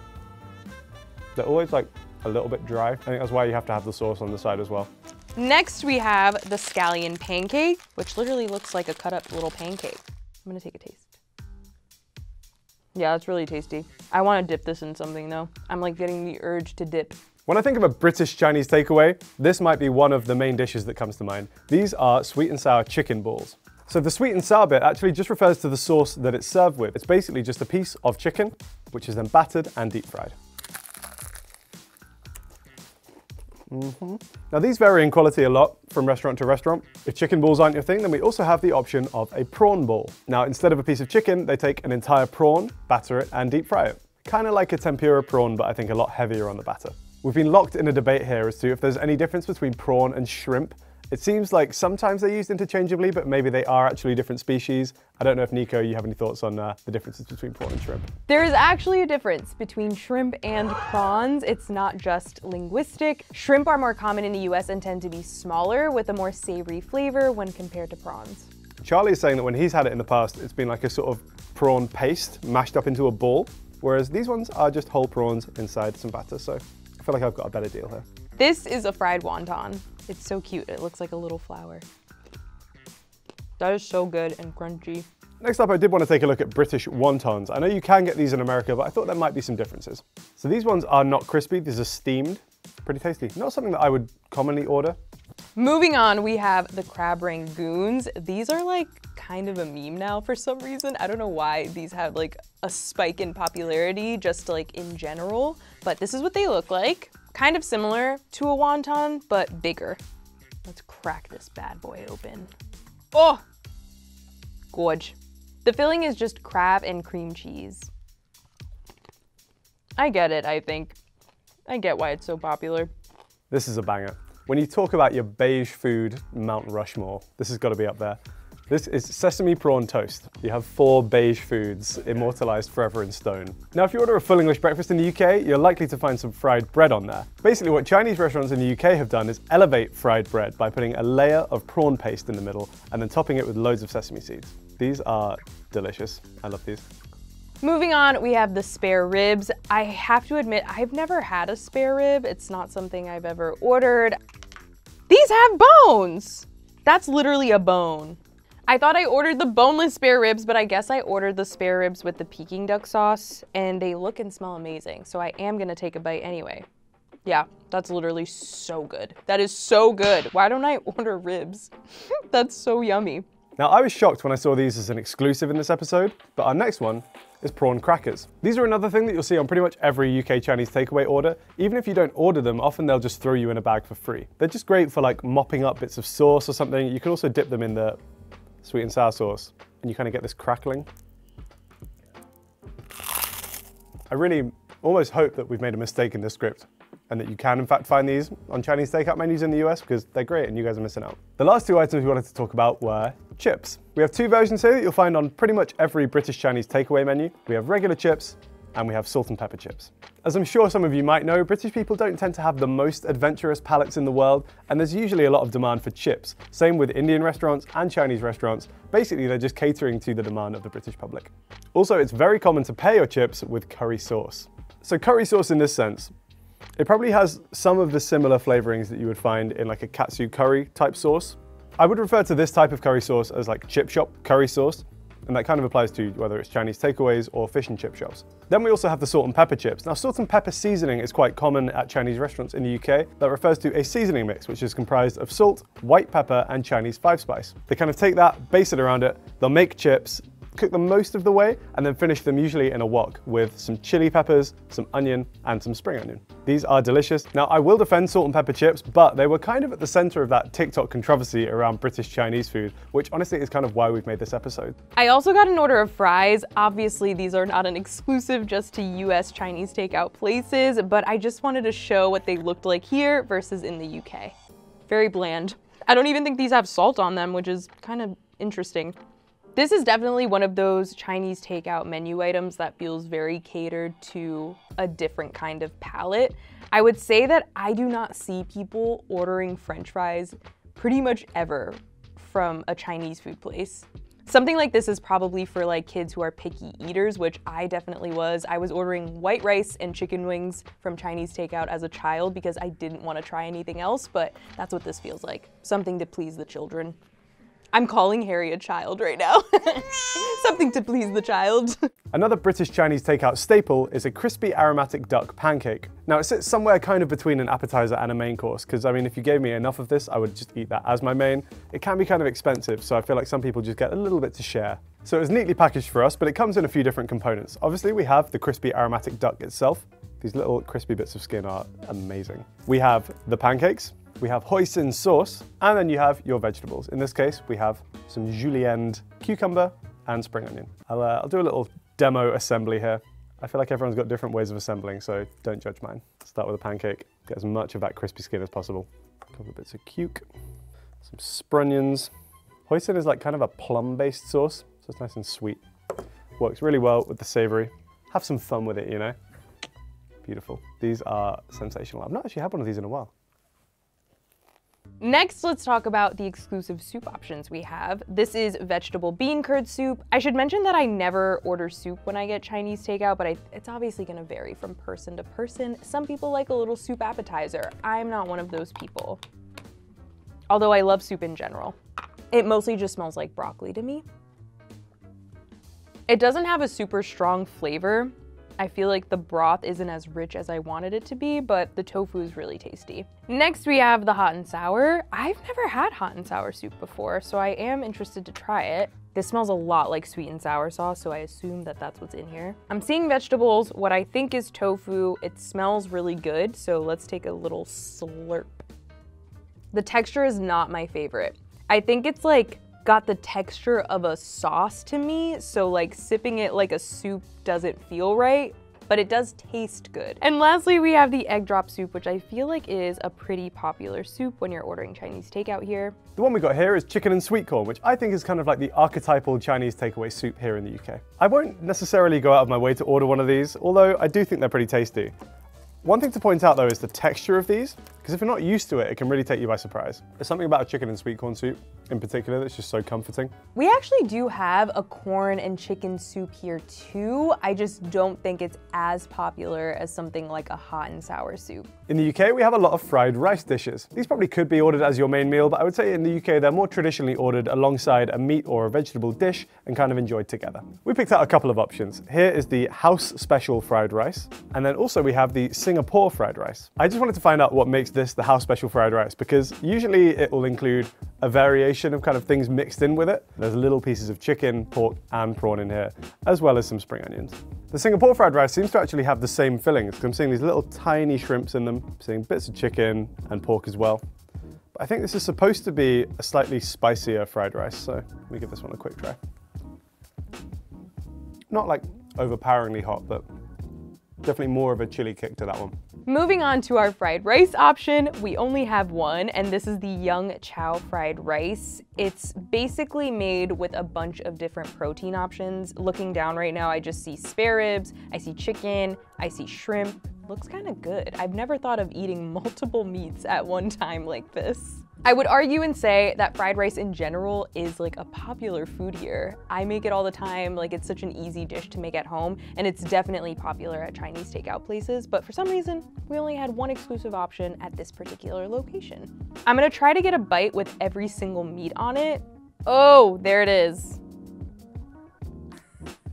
It is a very odd taste when it's 3 different meats at once, but it's not bad. It's actually pretty good. Now, chow mein has to be one of the most popular dishes in the UK. I think surveys have actually placed it as the #1 dish. It's pretty versatile. I'd say usually, again, this would be an accompaniment to maybe like a meat dish as well, or you could kind of just eat this on its own. Personally, chicken chow mein is my favorite, and I think probably most Brits' favorite too, but you can also just get plain, vegetable, or various other toppings. Here we have the chicken chow mein. It's effectively just a stir-fried noodle dish. Chow mein definitely is a thing here. It just isn't a thing at this particular restaurant. I'm sorry I have to repeat myself so much. Let's talk noodles. This is the pan-fried noodle. This is the lo mein, and this is the Singapore mei fan.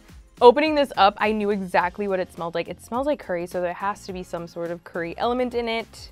It smells really good, so I think I'm gonna take a bite. I've never had this before. And it also looks like they use a smaller noodle than in either of these two dishes. It's like those thin, is it like vermicelli noodles?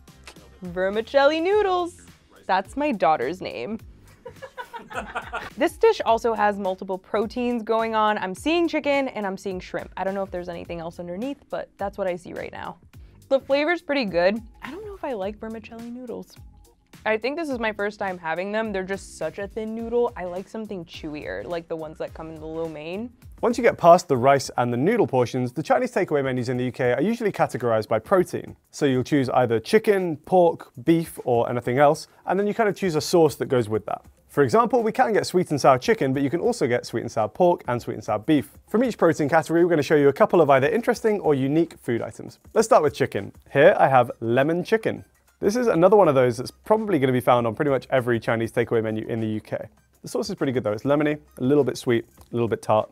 Then here we have the Kung Po chicken. You might also see this referred to as Kung Pao chicken with that A in the middle there, but it's the same dish. It's basically not too dissimilar to sweet and sour chicken that you might find on the menu at a UK Chinese takeout. It's these dredged and fried pieces of chicken in a sweet and spicy sauce. Kung Pao chicken, I think, traditionally also would have some peanut in it. In the US, it's exactly the same. Our menus are categorized by the protein type, but a lot of the dishes are really different. So you don't always get the same sauce for, say, a seafood dish as you would a chicken dish. Let's start with the chop suey, which I have never had before, but I'm very interested. You can get it with any protein. We got ours with chicken, and here's what that looks like. The chicken looks a little pale. I feel like this is a surprisingly bland dish compared to a lot of other chicken dishes I've had from Chinese takeout. It's definitely not my favorite. Moving on to the sesame chicken, this was like a fan favorite. I was told I had to get this. I'm not a sesame chicken orderer, but my friends and coworkers are.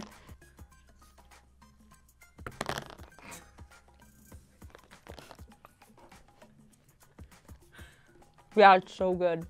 Next we have orange chicken, which, as the name suggests, has orange in the sauce. And this particular place uses like the orange peel to like season the chicken. I've definitely had a lot of orange chicken in my day. particularly the frozen kind from Trader Joe's. So it is pretty popular. It's not a spicy sauce, it's definitely just like a sweet, tangy sauce, but it's very delicious. And last but not least, we have General Tso's chicken, which is my personal favorite thing to order from Chinese takeout. You'll see it on a lot of Chinese restaurant menus here in the US, but it's not exactly authentic Chinese food.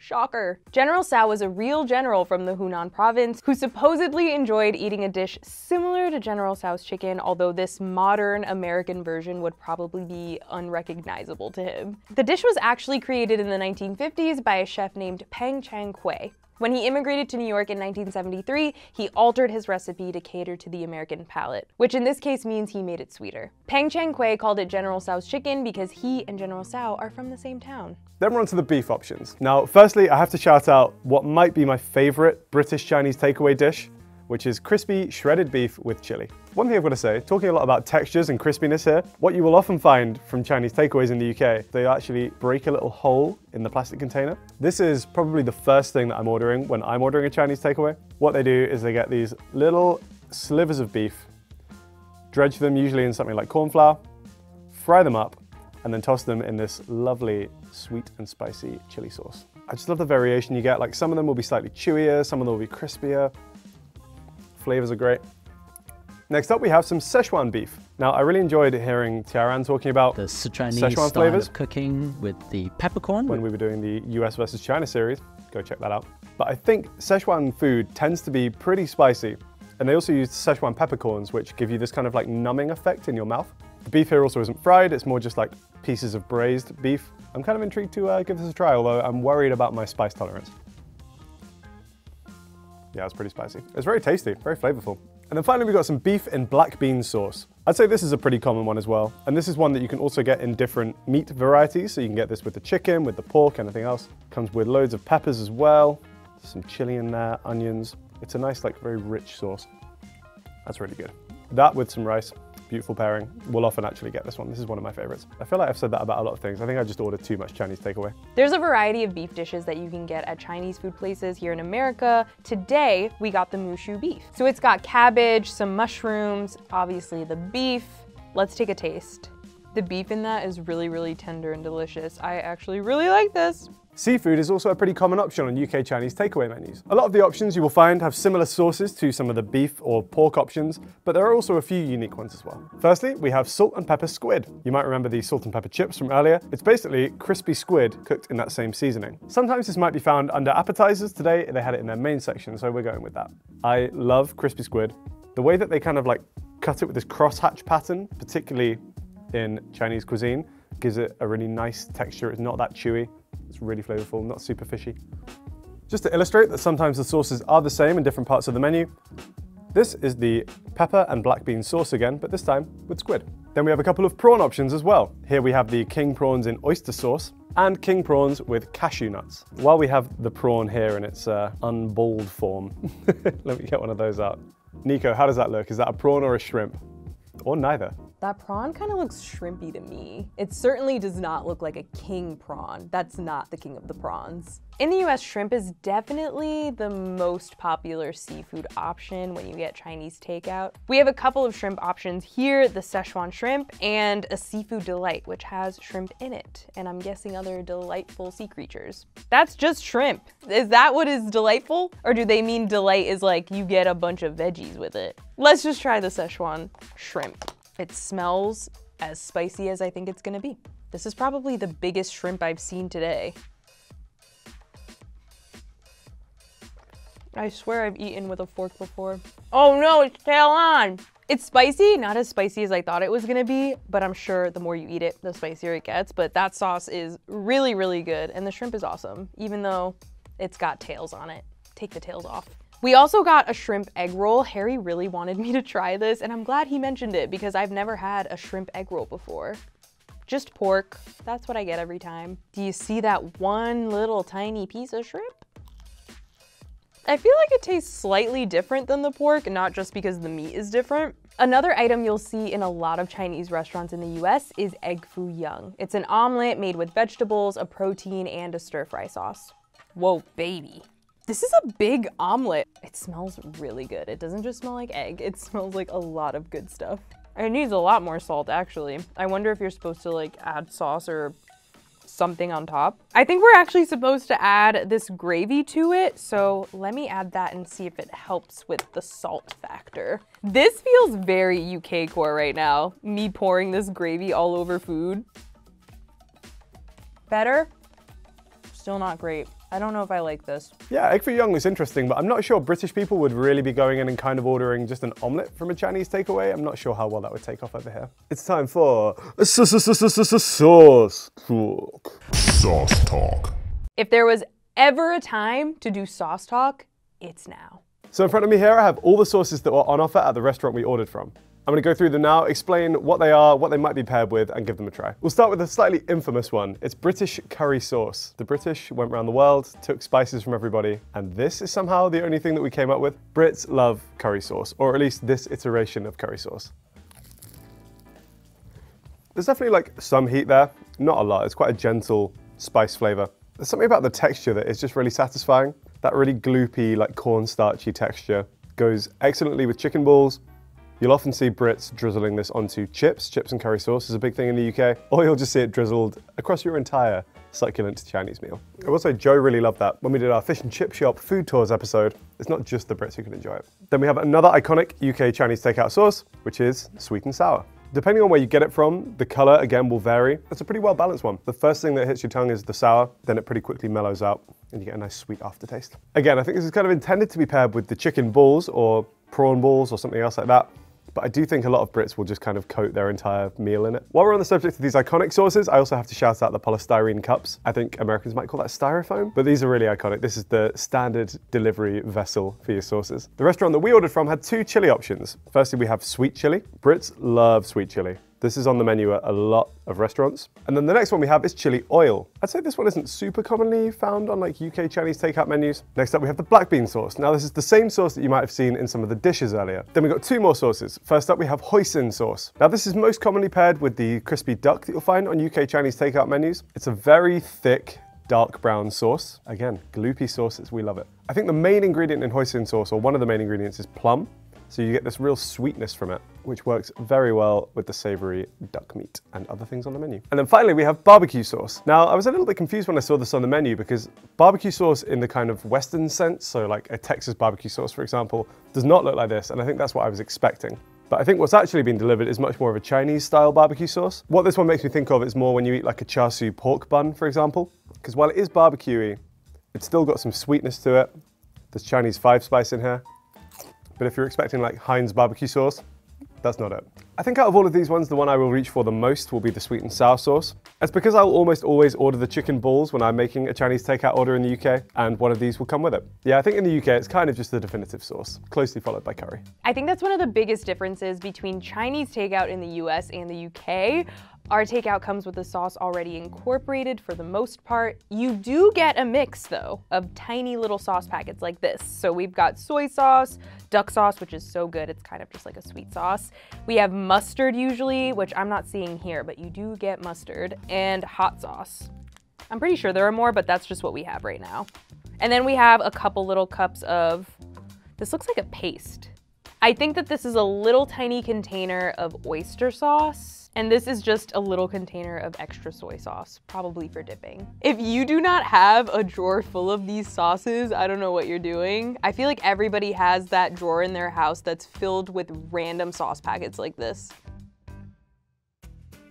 Now that we've covered every item individually, what I wanted to do was show you my ideal plate of British Chinese takeaway food. You might have seen these on TikTok or elsewhere, as these kind of broke the internet a while ago, but I'm gonna show you my version. I need some chow mein. The amount of carbs that might end up on this plate could be alarming to some, because we're gonna go noodles. We're also gonna go rice.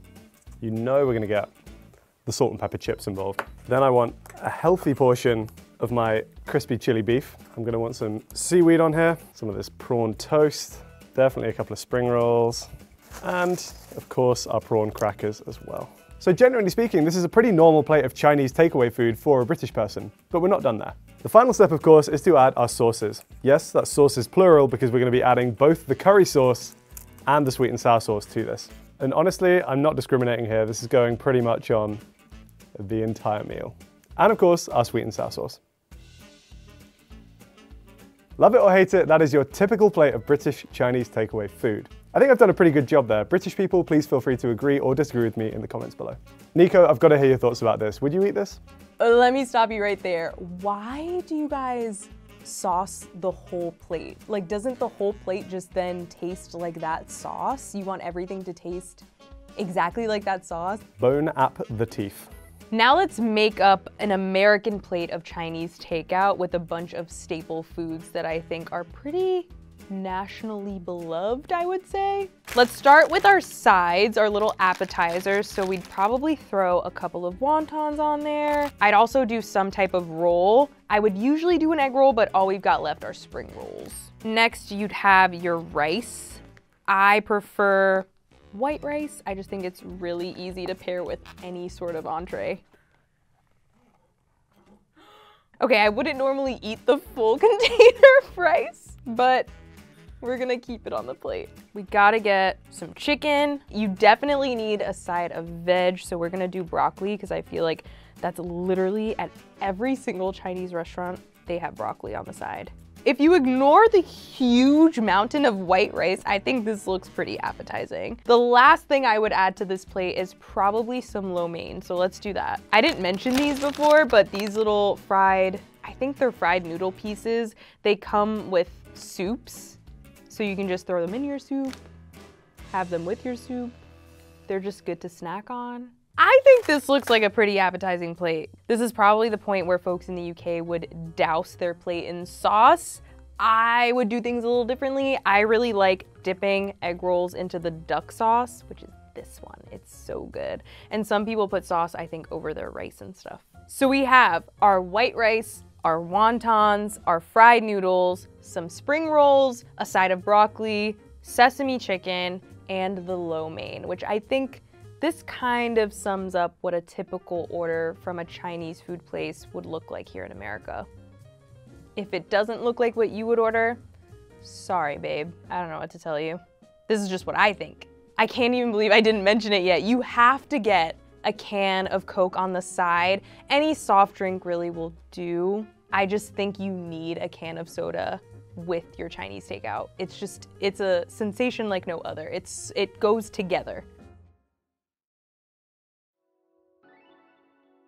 In the UK, when we order food to be delivered, we say we're ordering a takeaway rather than ordering takeout. Also in the UK, we tend not to bother adding the words food or takeaway to the type of food we're eating. For example, if we're ordering Chinese takeout, most Brits will just say that we're having a Chinese. Same applies for maybe Indian food when you have an Indian or even a full English breakfast. In the US, we call it takeout. They obviously both mean the same thing, but that's just our preferred way of saying it. We also say Chinese food or Chinese takeout rather than just a Chinese. We also wanted to look at how each country packages its food. In the UK, you might find your Chinese food in one of these foil boxes with a paper lid. The other most common form of packaging is one of these clear plastic tubs.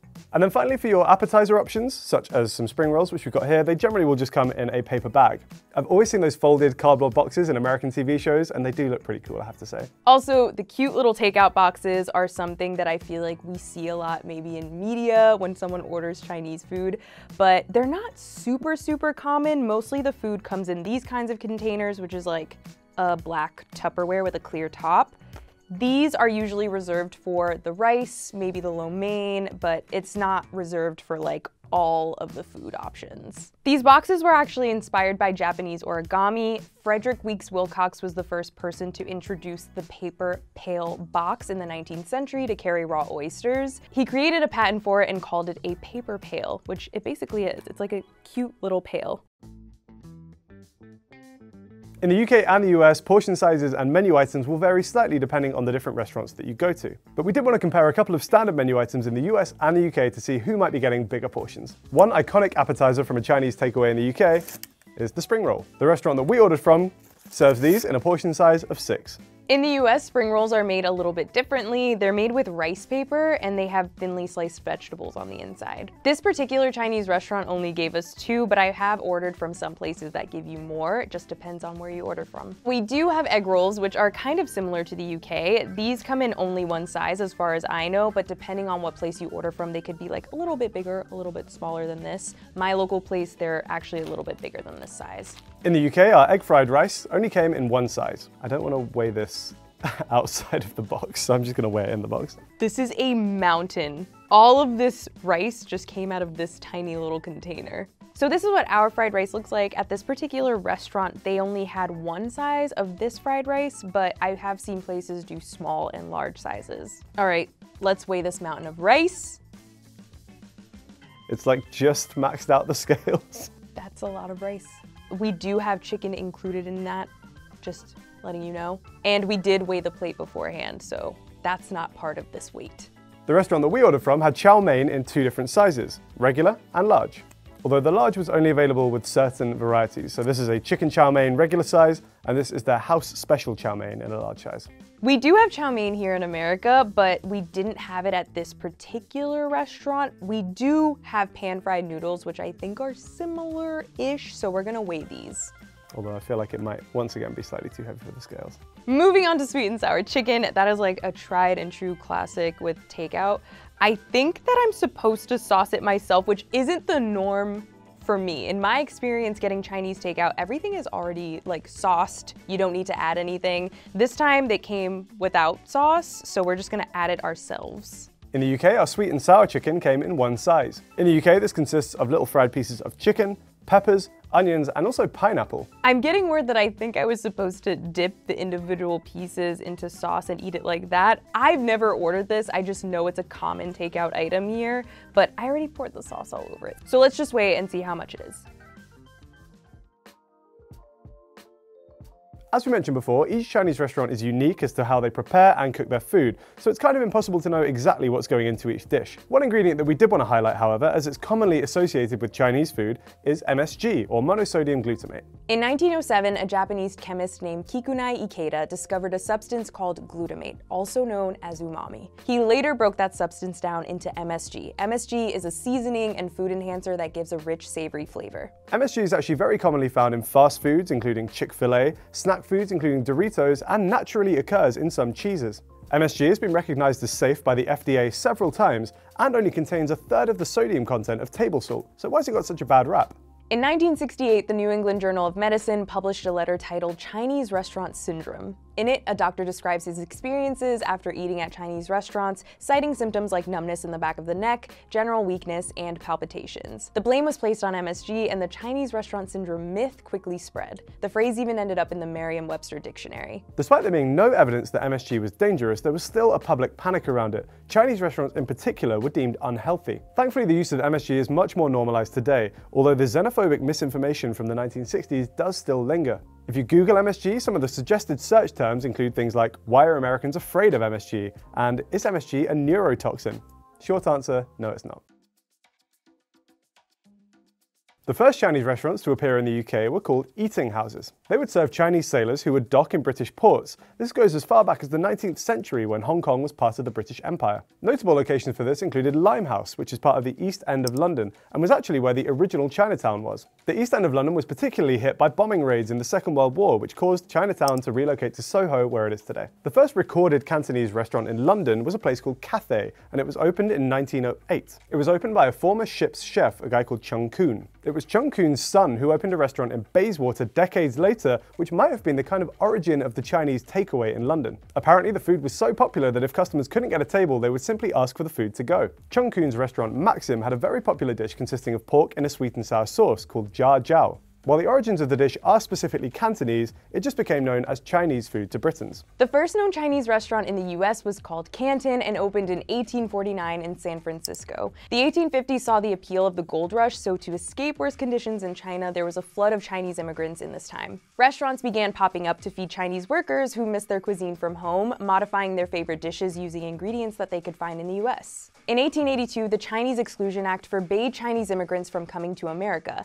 An exception was made for restaurateurs who could apply for merchant visas, which saw a boom in Chinese restaurants opening up in the 1910s. Any new restaurants that opened had to be considered high grade to be within the 1882 Act, so the owners lavishly decorated the restaurants, and by 1943, the act was revoked. During this period, dishes such as chop suey and egg foo young were popularized across the country, especially the spread of chop suey houses. Chop suey was made from food scraps. Its name basically means leftovers. Male migrants who came over from China had little to no kitchen skills, and ingredients were different from those back home, so they threw together what they could find, creating a dish that was very easy to make. Chop suey was a popular Chinese-American dish up until the 1960s, after which General Tso's chicken kind of became the new popular thing.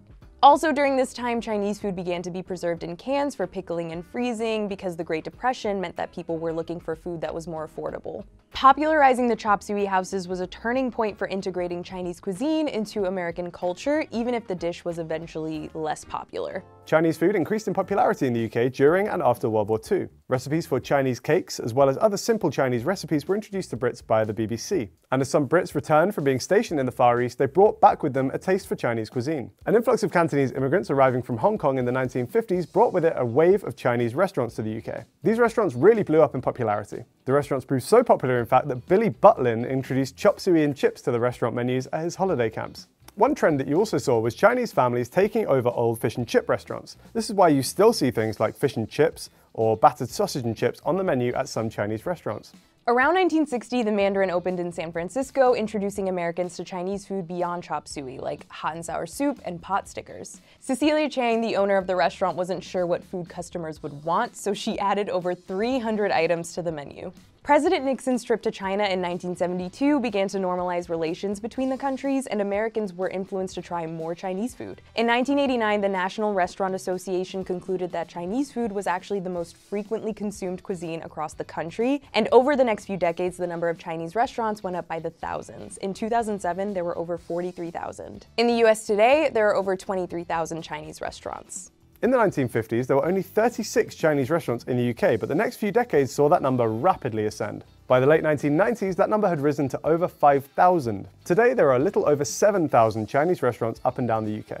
According to a survey, Chinese food is the second most popular cuisine in the US, right behind pizza, as of June 2023. A 2001 poll said that Chinese food was British people's favourite foreign cuisine. From exclusive items to portion sizes, we wanted to find out all the differences between Cadbury products in the US and the UK. This is Food Wars. In the UK, classic dairy milk chocolate comes in a bunch of sizes. The smallest one isn't sold individually, but it's one of these selection box bite-sized pieces. Then we move up to one of these little bars. These are sold mostly as a snack for children, and they weigh 18 grams each. Then we have a multi-pack bar, which weighs 33.5 grams. Then we have what I would say is the standard bar, which is 45 grams. If you're feeling hungry, you can have a duo bar. As you can see by the crease in the middle, it's kind of separated into two smaller bars, and in total, it weighs 54.4 grams. In terms of standard dairy milk, you may also be able to find a 95-gram bar. We actually found a 90-gram bar of Caramilk. The portion size varies slightly depending on what type of chocolate you're getting. Moving more in towards the larger sizes, we have a 110-gram bar of dairy milk. Up from that, we have a 180-gram bar. Our second biggest size is this 360-gram bar. And finally, our biggest size is this one. That's 850 grams of dairy milk. In the US, our dairy milk bars come in one size, the 3.5 ounce or 99.2 gram bar. Now this bar right next to it, the Caramello, is actually 4 ounces or 113.4 grams. Right here in the middle, there's a fruit and nut size that's 5.4 ounces or 153 grams. I couldn't get it in time, but our, I guess, biggest size or other size is this, a bag of miniatures, where it is an 8 ounce or 22 gram bag, but it's all these little guys in there. Our Cadbury bar, the 99.2 gram bar, comes in 18 squares per bar. If you divide it up, it's 6 grams per square. For comparison, we'll take a look at our 110-gram bar of dairy milk in the UK. One of these bars has 24 individual squares. We're going to find out how much one of those weighs. So according to our slightly inaccurate analog scales, one square weighs around 6 grams, although if we divide the 110 figure by 24, we end up with around 4.5, so somewhere between there. So, there's no difference. Good on you, Cadbury. Here are all the Cadbury products from the UK that you won't find in the US. And here are all the Cadbury products in the US you won't find in the UK. This is gonna be an easy one for me. Now, I want to remind the audience that this is for Cadbury products produced in our respective countries. Yes, all this stuff is available on Amazon, we know. Now, obviously we have a ton of exclusive products here in the UK, so we're gonna break them down into categories. We'll start with standard dairy milk bars, but with different flavorings. We're gonna start off with a bang here with what's possibly my favorite, just standard dairy milk bar, which is Cadbury Whole Nut. It's basically fruit and nut, but with none of that gross fruit in there. It's just the nuts. Fruit and nut, whole nut. Now, depending on what time of year you're looking for your Cadbury in the supermarket, you might be able to find orange dairy milk, but because we're in the build up to the festive season, we got winter orange crisp instead. Chocolate and orange is kind of a beloved flavor combination here in the UK. I think a lot of people will think of Terry's chocolate oranges, but Cadbury's are getting in on the act too. Next up, we have Cadbury Dairy Milk Oreo. You might see a few of these as we go through. They seem to have some kind of partnership going on with Oreo, because there's actually quite a few Dairy Milk X Oreo products. I'll open this one up because it's actually quite cool what they've done, to be fair. From the outside, it looks just like a standard piece of dairy milk, but if you see, they've actually filled it with Oreo cream. But they also put little pieces of the biscuit in, so you get these like crunchy bits as well. If the Cadbury Dairy Milk Oreo somehow isn't sweet enough for you, you can also get a white chocolate Oreo bar. We're sticking with the classics here, and we're moving on to Dairy Milk Caramel. Now, I know I said that this might have been too sweet for me, but I actually do really like the caramel bars. So what you get is dairy milk chocolate, but then you have this quite liquidy caramel on the inside. The caramel, it is sweet, but it's not like you're just tasting sugar, you know, there is something else going on there. We did see that in the US, you guys have caramello. Is that kind of the same thing? Joe, what do you think? Hi, Harry, and yes, we don't have the Dairy Milk Caramel. We have the Dairy Milk Caramello. I remember Caramello for a while was a US brand. I remember the commercials. It went like, Caramello. So that's yours. Let's take a look at ours. Here's ours. It's already like kind of coming out there. It's caramel heavy, rich, I guess. Yeah, I haven't got a straight answer if Cadbury just bought Caramello in the US and repackaged it or what, but it looks like it's probably relatively the same. Sticking with the caramel theme, we now have the new salted caramel bar. I feel like, I don't know if this is the case in the US, but there's been a real salted caramel takeover in the past couple of years, to the point where it's very hard to find unsalted caramel now. And I suppose Cadbury had to get on the trend. I really don't think I taste much, if any, difference at all between that and the regular caramel. Since I have nothing else to do for this episode, I'm gonna go ahead and try some of this UK Cadbury I'm hearing so much about, starting with the OG Cadbury Dairy Milk Bar. Yeah. This is a much smoother, nicer, richer, creamier chocolate. I do really love this. It's fantastic. You brag a lot about your chocolate, UK, but another thing you should be bragging about is your caramel. It's also really good and way better than what we have in America. So the caramellos from earlier, I'm just not the biggest fan of those anymore. I liked them when I was a kid, but caramel in America is just too rare. But yours, oh yeah. I mean, it pulls apart nicer. Now this one got cheers of approval from the crew when I mentioned it. This is the Cadbury Dairy Milk Dime Bar. Now for those who don't know, Dime is a chocolate bar in its own right, and it's like a layer of chocolate on the outside with quite a hard layer of kind of toffee caramel on the inside. Now Dime bars themselves, I think, have maybe fallen out of favor a little bit in the UK. They were very popular with kind of like my granddad's generation, and I think people don't really buy them on their own anymore. However, I do say they are delicious. You can also still buy them in places like IKEA. I think they're popular kind of on continental Europe. Next up, we have another new bar. It's the Cadbury White Confetti Bar. I've never seen this before I went to do the shopping for this episode, but it's white chocolate and it contains oat biscuit pieces as well as milk chocolate beans. But you do see quite a few of these biscuity pieces. Ooh. Yeah, I get a lot of the biscuit, not much of the chocolate pieces. You may also be able to find a mint dairy milk, a crunchy pieces dairy milk, and also dairy milk with 30% less sugar, but I wasn't able to track them down today. Then we have a couple of dairy milk bars with either slightly different compositions or flavors. Firstly, we have Dairy Milk Marvelous Creations. This one has jelly popping candy inside. Don't quote me on this, but I feel like back in the early 2000s in the UK, we had a Wonka series of chocolate bars, which were inspired by Willy Wonka. Now, I think that was actually a Nestle product, but They had interesting flavors. They did things like putting jelly beans and popping candy into their chocolate bars. They've disappeared, don't know what happened to them. But I feel like this is Cadbury's attempt to like get in on that, bring that back a little bit. Probably pretty well timed because, you know, the Wonka movie's out soon. It's gonna really date this video, but we love Chalamet. These are pretty good. I do think it's like an interesting textural experience when you eat one of these because it's the kind of chewiness of the jelly bean mixed in with the melty milk chocolate. Not my favorite, but hey, if you want something a little bit different, then this is for you. Then we're on to the Big Taste bars. This is the Dairy Milk Big Taste Oreo Crunch. I did mention that there was a theme of Dairy Milk and Oreo crossover products, and this is the next one in that line. So with the Big Taste bars, they are thicker than a standard chocolate bar would be. And because of that, they have like layers going on, basically double the height. So here is the standard Dairy Milk Oreo, and here is the Big Taste Oreo. As you can see, you get much more distinct layers on this one. I'm gonna be honest, I think I just prefer the standard one. One iconic Cadbury product is the Freddo. A Freddo is a small individually wrapped chocolate bar that's in the shape of a frog. Now you can get two versions of this. You can either get a standard one, which is just milk chocolate, or you can get a caramel Freddo. Much like a Dairy Milk caramel bar, it's a shell of milk chocolate with that kind of liquidy caramel on the inside. I love Freddos. I feel like a lot of Brits have a nostalgic attachment to them. I can't tell if they've shrunk over the years or if I've just got bigger, or possibly both. But I do feel like back in the day, when you're a little kid, these are a nice little like snack-sized treat, whereas nowadays this is like a mouthful, this is kind of tiny. They're also worth pointing out because in the UK they've become an unlikely economic yardstick. When I was a kid they cost just 10 pence, but the price has risen drastically over the past few years. At one point in 2017 the price rose as high as 30p for one of these, whereas I think it's now dropped back down to 25 after probably a lot of public outcry.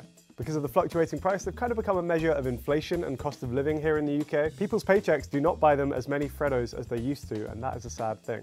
That's funny, Harry. In the US, Cadbury tried what I think are similar shenanigans by decreasing the size of the products. Back in 2007, US comedian and actor BJ Novak outed Cadbury on the Conan O'Brien show for suddenly making Cadbury eggs smaller. In the UK, we also have a couple of plant-based chocolate options. They're made with almonds instead of dairy in order to try and replicate a milk chocolate feel, and they come in two forms, either as a classic bar or as a salted caramel. It's actually not that bad. They've done really well, I think, to replicate the texture of milk chocolate, because as it kind of claims on the packaging, smooth, I think is the word. It really is quite a smooth experience. It does kind of melt in your mouth, almost like a milk chocolate bar would.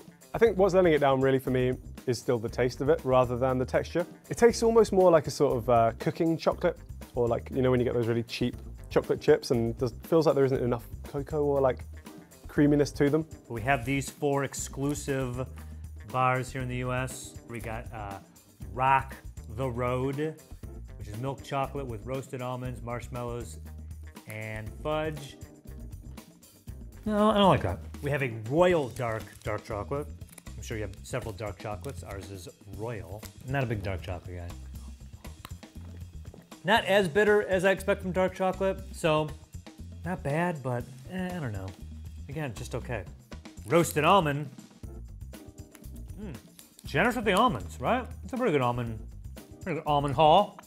Last of our exclusive flavors are Black Forest Cake, which is dark chocolate with cherry flavored fudge and cookie pieces. Oh man. Okay, so apparently in the UK you would call us a Black Forest Gâteau, which is funny because you didn't use the French words for black or forest. Well, I'm the Black Forest in Germany, so. Oh yeah, that's right. And the Black Forest in Germany. The EU, you guys don't know what's going on. I'm gonna be honest with you, chocolate and cherry, not my favorite combo. Oh God, ugh. This is terrible. This is the worst one. Oh, I hate this. Ugh. Next up, we're onto buttons. Now, Cadbury buttons are just pieces of dairy milk chocolate shaped into little buttons or little discs. Buttons come in a range of sizes and flavors. So the original ones are actually tiny. I feel like they've kind of fallen out of favor, or maybe are just kind of only given to kids, but this is what, honestly, the classic button looks like. And it's these really tiny little chocolate discs. It's literally just plain dairy milk chocolate. The ones that I would more commonly go for in my adult life are the ones which are served in these big sharing bags. And they're more like this size. Would you say that's more than double the size, I would say. And then if that button size is still not big enough for you, then we have mega buttons. So we have classic, giant, and mega. Just one more note on the size of the buttons. We've observed that the classic ones on the packet are just called buttons. But what I think used to be called the giant ones are also now just called buttons, which you can see because they are still called giant buttons in the orange flavored version. You can also get buttons in a range of flavors. So here we have some mint chocolate buttons, some orange chocolate buttons. These ones are called caramel nibbles, but I always thought they were just caramel buttons because again, they're kind of the disc shape, but with a little pocket of caramel in the middle. And you can also get dark milk buttons. Now these are a Cadbury invention, which is somewhere between dark chocolate and milk chocolate, as well as caramilk buttons. And if you want just actual dark chocolate, Cadbury's calls that Bourneville. And they have giant Bourneville dark chocolate buttons. Another Cadbury product in the UK are Cadbury Fingers. Now these are a classic. I feel like these are a staple in a lot of British households. Basically what you get is a layer of biscuit along the bottom, which is then kind of just completely dunked in Cadbury milk chocolate. Can't figure out exactly what the biscuit is. I think it's kind of like shortbread. You can also get Cadbury Fingers in a range of sizes and flavors. For example, you can get these little bite-sized pouches. We have the salted caramel fingers here, but you can also find white chocolate fingers, orange chocolate fingers, mint chocolate fingers, and dark. One thing which is just launched in the UK at the time of filming is Cadbury Delights. These are a new range of products which I believe are nougat covered in chocolate. These come in the flavors of hazelnut and caramel, orange and caramel, and salted caramel. Another exclusive we have in the US are the mini chocolate eggs, harvest eggs, but it's around the holidays right now, so we have instead mini snowballs. I feel like they're the same. These are the same, come on. Yeah, just milk chocolate with a crisp, sugary shell is this in here. Good for snacking, I think. I think these taste the best out of everything here, to be honest. I also have the cream eggs. Couldn't find them anywhere. I thought these would be everywhere. Now they're gone. I don't know what happened to them, but you know what they look like. We have them. Tragically, we're filming this in November, so we can't get our hands on our seasonal egg exclusives. Cadbury's is obviously known for cream eggs, but also has mini eggs, which I believe are excellent.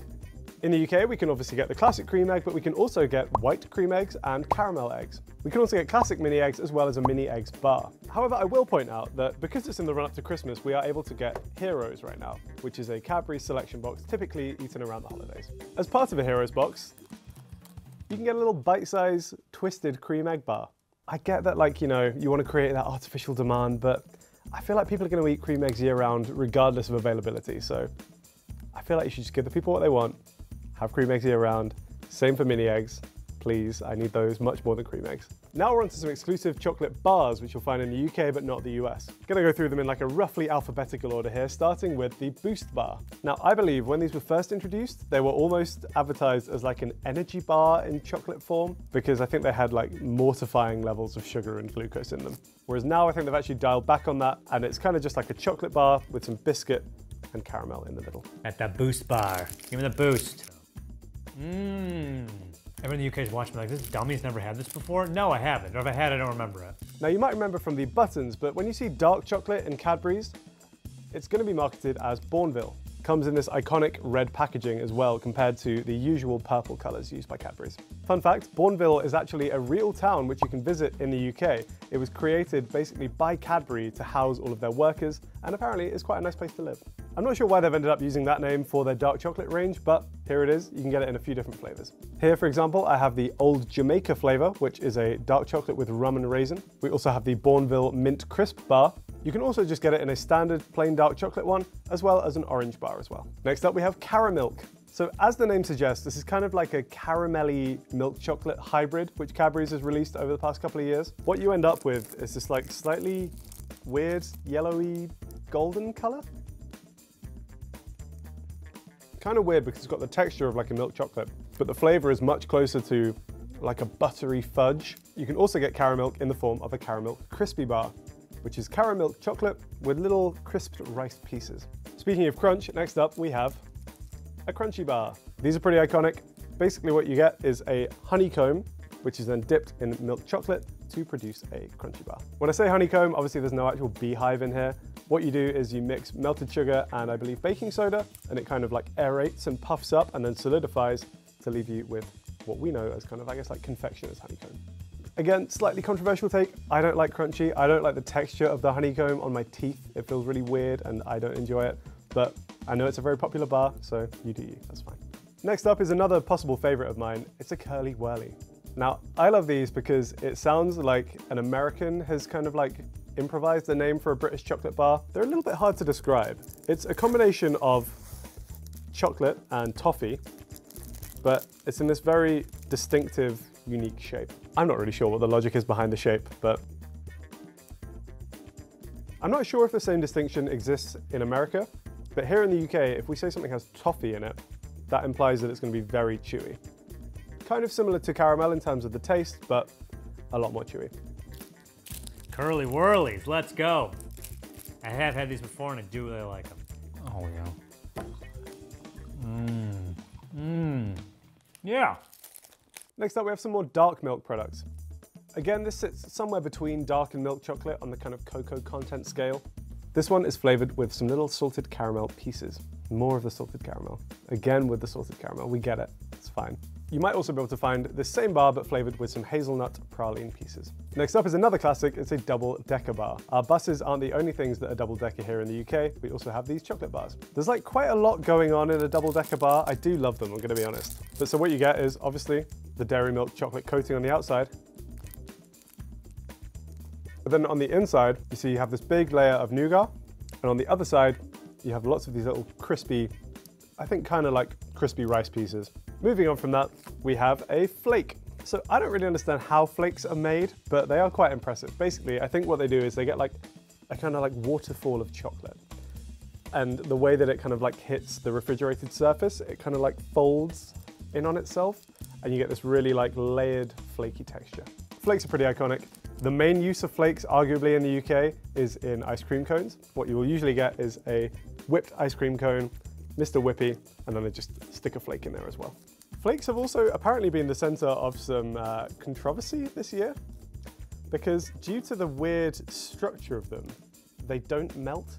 Now, unlike most of the chocolate that I've been trying today, I've kind of come away with like little bits of melted chocolate on my hand, but basically due to how thin the layers of the chocolate are, when it melts, the solids and the fats don't really separate like they should do, and therefore it just can't melt. You can put one of these in like a bain-marie and it will just not melt. You can microwave one and it will just burn before it starts to melt. The fun facts don't stop there. We're rolling straight in to the Fry's chocolate cream. Woo.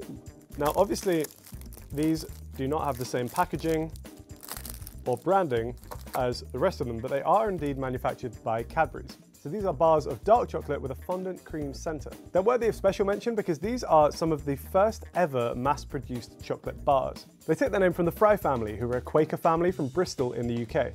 Now, the Frys were actually the first people to figure out how to make mass-produced chocolate bars. We're going all the way back to the 1840s here in the UK, but around that time, people only really drank chocolate. It was quite rare to get like, you know, a piece of chocolate or a chocolate bar. The Frys were the first ones who figured out how to press cacao beans to separate the fats from the solids. Now, they were doing this just to try and make a drinking powder that was kind of easier to dissolve, but inadvertently figured out how to separate all the materials and then reincorporate them in order to make a shelf-stable chocolate bar. That's a taste of history right there. This is the packaging. It's a Fry's chocolate cream. The packaging of this one is suspicious. It's like the lowest effort of packaging. It's just this white text, no drop shadow, a little bit of the bar right there. No, I do not like this. Now, while they're not technically products themselves, rather an amalgamation of products, we have some selection boxes here in the UK which are worth pointing out. Now, these will start to pop up in stores around Christmas time, which is when they're usually eaten. Now, these are what's known as a selection box. So basically you have small individual versions of quite a few of their different chocolate bars, which you can then share with the family. So the box of heroes will contain eclairs, fudge, whisper, dairy milk, crunchy bits, twirl, dairy milk caramel, double-decker, and the cream egg twisted. We also have roses, and these aren't really based on existing brands. These are more just like classic chocolate box selections, I suppose. So we have things like the orange cream, the strawberry dream. We do actually have some mini dairy milk bars in here now, as well as a few other ones. I feel like in my power rankings of all the chocolate selection boxes, I don't know if the Cadbury ones win for me. I do think Celebrations might win for me, which is like the Mars brand equivalent of these ones. I'm thinking it's probably Celebrations, Heroes, Roses. And Quality Street, of course, the classics. Man, British Christmas, what a wonderful time. While we're talking about selection boxes, I should also mention the milk tray. Now, these are a classic. These have been going back years and years and years. I feel like it's less of a thing now, but these were very, very popular to gift to people, whether, you know, someone's had you around for a dinner party or it's a birthday. Give someone a milk tray. Back in like the kind of 60s or 70s, it was just the dumb thing to do. Back to the chocolate bars. This is a picnic bar. I actually don't know if I've ever had a picnic bar before, mostly because they contain raisins. It's a milk chocolate bar, but then inside, it's kind of just like a mixture of everything. You get raisins, you get peanuts, there's crispy cereal in there. I think there's caramel as well. Next up is the Cadbury Timeout Wafer. I'd say this is more of a biscuit bar than a chocolate bar, but you have layers of biscuit and chocolate, which are then obviously coated in more Cadbury Dairy Milk chocolate. Then we're on to a twirl. These are kind of similar to the flake in terms of the texture. It's kind of like flaked texture inside, but the actual individual bars are coated with chocolate. Twirl, what is a twirl? No, I don't like this. It's just okay. I don't like the airy texture of it. Man, these are a classic. I feel like these have almost gone extinct. This is a chomp bar. It's kind of the same as a curly whirly in that it's basically a layer of toffee covered in milk chocolate. But instead of that like weird patterning with the gaps, this is just a solid bar. I feel like these have always been served in this kind of small size bar as more of a snack maybe aimed towards kids. But I love a chomp. These are brilliant. Shh, it's a whisper bar. I don't fully understand whisper bars. I like them, don't get me wrong, but it just kind of like feels like you're getting less chocolate for your money than you are with some other bars. Because basically they've taken a milk chocolate bar, but they've figured out how to aerate it and kind of like put little air bubbles in. What they've really gone for is a texture where when you bite into it, it almost like melts on your tongue. We also have a Whisper Gold bar. Whisper Gold is the same aerated texture, but it has a layer of caramel running along the top. Next up, we have a Star Bar. Now, the way I see it, this is just like a better picnic bar. So a Star Bar is basically just milk chocolate on the outside, caramel and peanuts. Next up, we have the Fudge Bar. It's a layer of fudge with some Cadbury chocolate on the outside. They're still in the Heroes box, which I like, but I feel like not that many people like them anymore. And then finally, for the time being, Eclairs. So the Cadbury Eclair is very different to the pastry Eclair. It's basically a ball of toffee with chocolate on the inside. I always like these. Also, there's always something really satisfying about the texture of toffee to me. I had braces as a little kid, and I really missed toffee when I had braces. So I'll never take toffee for granted again. Now, Cadbury in the US is a brand that's manufactured by Hershey. So there's no sub-brands under Cadbury in the United States. However, Hershey does own about 29 brands. Here are a few that are exclusive to the US. In no particular order, first one, Milk Duds. Have been to a movie theater in the US. Recognize that sound? Some jerk sitting 2 rows behind you doesn't understand, he's making noise. You got Milk Duds. Milk Duds are like curly whirlies in button form. That's actually pretty good what I just did there. It is just caramel covered in chocolate, but it is in button form and not like drizzle form. These, guaranteed stuck to your teeth. Guaranteed you're digging these out of your teeth. A Heath bar is, hang on, English toffee enrobed in rich chocolatey coating. They wrote that like they thought an American would read that and be like, this is from England. Mounds is chocolate and coconut. There it is. It's a mound. Looks a little bit like a rabbit turd. It's just a chunk of coconut covered in dark chocolate. Now, if you're looking at this and you're being like, it needs something else, Joe. Yes, it does. How about almonds? Almond Joy. The exact same thing as a Mounds, but if said rabbit ate a bunch of almonds whole, coconut and chocolate, coconut, almonds and chocolate. Some of the bars are also available in the form of these bite-sized pieces. These come in bags. Notably, we have some crunchy rocks. We have Bits of Whisper. We have Curly Whirly Squirlies, and the least fun name, 12 Bites. These are more designed to be shared than obviously a classic chocolate bar would be. I think the idea is maybe you get a bag of these, take it into the cinema or something, watch a film, get a little snack. Next up, we have brunch bars. These are Cadbury's take on cereal bars. We've got these brunch bars in 3 different flavors. We have a raisin one, a milk choc chip one, and a dark choc chip one. I do actually quite like these. These were like a occasional packed lunch inclusion when I was growing up. Basically, it's a cereal bar made mostly with oats, but then you get this base layer of chocolate, as well as, in this case, some choc chips as well. Yeah, they've got like a nice chewy texture. And then finally, it's time for what we'll call the best of the rest. These are the kind of miscellaneous Cadbury products, which don't really fit into any of the other categories, but are still worth talking about. Firstly, we have animal biscuits. These were, again, like a classic packed lunch staple when I was younger. You get a little biscuit, which on one side is kind of like decorated in the shape of an animal, and on the other side is just dipped in dairy milk chocolate. Gotta give a shout out to mini rolls. These are another like maybe grandma biscuit tin staple. These are actually like a cake basically rather than a biscuit or a chocolate bar. It's a roll of chocolate sponge cake, which is then, like I say, rolled up with a little like layer of cream in the middle, and then the whole thing is dipped in milk chocolate as well. And then while we're talking about Cadbury cakes, we also have Cadbury cake bars. Kind of similar to mini rolls in that you have the chocolate sponge, it's all coated in chocolate as well, but you have that caramel layer along the top. Then we're on to a couple of fridge desserts. These are Cadbury's milk chocolate sticky puds. So these are great. I've had like these or an iteration of these many times in the past. Basically, they come in these little plastic pots, which are microwavable. And the typical way to eat these is that you maybe pierce the film on this, put the whole thing in the microwave for 30 seconds, a minute or so, take it out, flip it onto a plate, and it comes out. Cooking it kind of like steams the sponge when it's in there, and then there's like a chocolate sauce, as you can see on the packaging, which is kind of collected at this end, and then when you flip it, ends up kind of like drizzling down the side of the puds, and it's very nice, like a fun, kind of like fancy feeling dessert that you can just have at home in 30 seconds. Pud, of course, is short for pudding, which is what we call dessert. And then we also have these dairy milk pots of joy. These are apparently a smooth and creamy dessert made with melted Cadbury milk chocolate. I've not had one of these before. I think they're like a yogurt, basically like a chocolate yogurt pot. I'm not sure what to make of this next one because it feels a little bit like America is infiltrating our Cadbury products. But this is Cadbury Dairy Milk Fruitier and Nuttier Orange Trail Mix. These, I believe, are new. I don't think Cadbury's been doing trail mix for a very long time.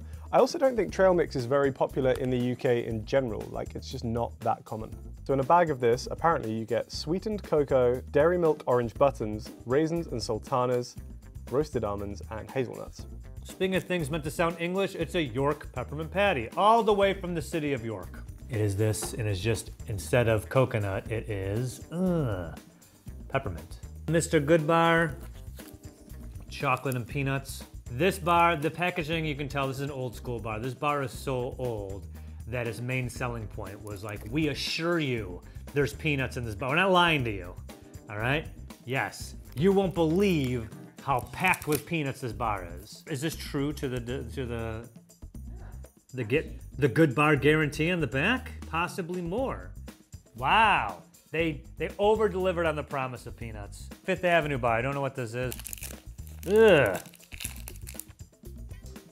Whatchamacallit, let's go. Chocolate, peanut flavor crisps, and caramel. Definitely very peanut buttery.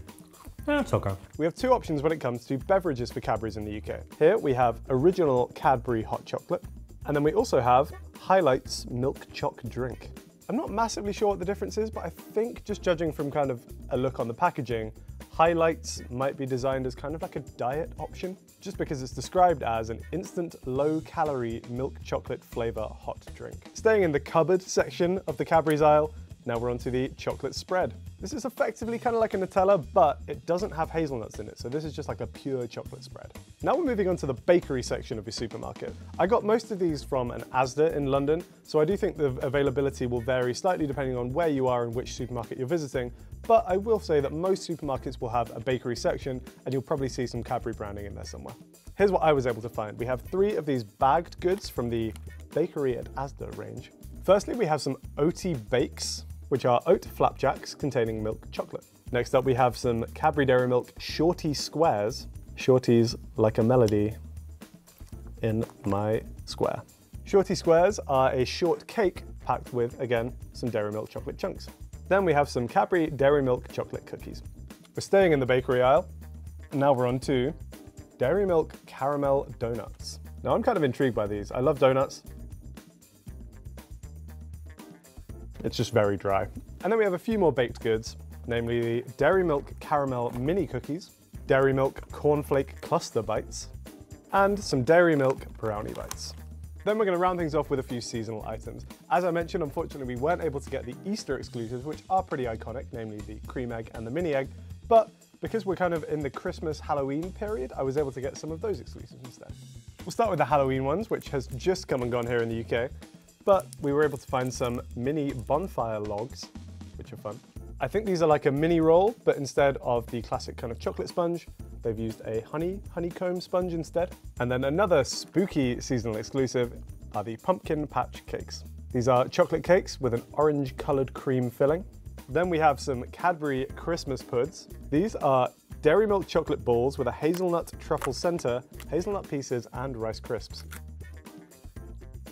Again, it's that combination of like chocolate and nuts, just can't go wrong for me.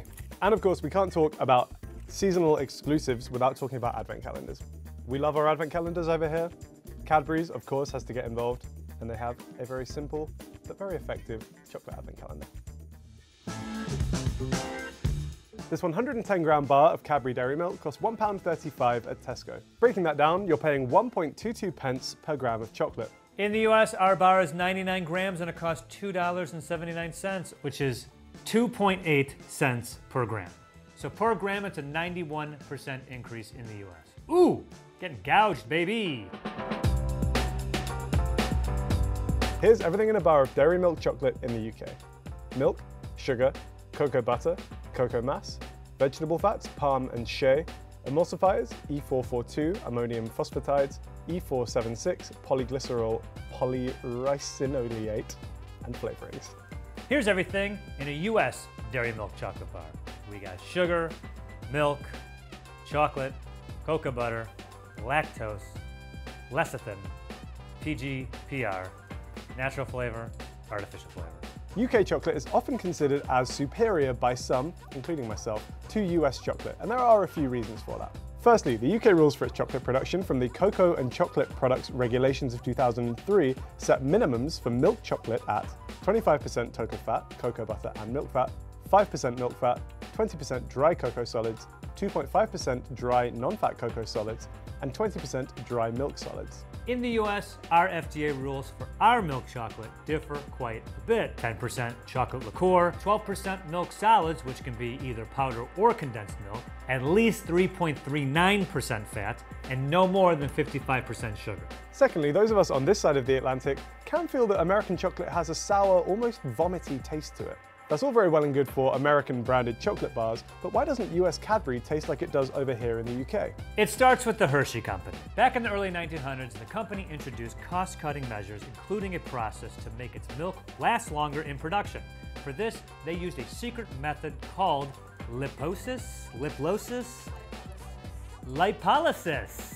The details of Hershey's chocolate making process are a company secret, but part of the process involves butyric acid. Butyric acid extends the shelf life of milk, but it does partially sour it. It's also found in Parmesan cheese, fermented foods like sauerkraut, and of course, vomit. Hershey's became a powerful chocolate company in the US.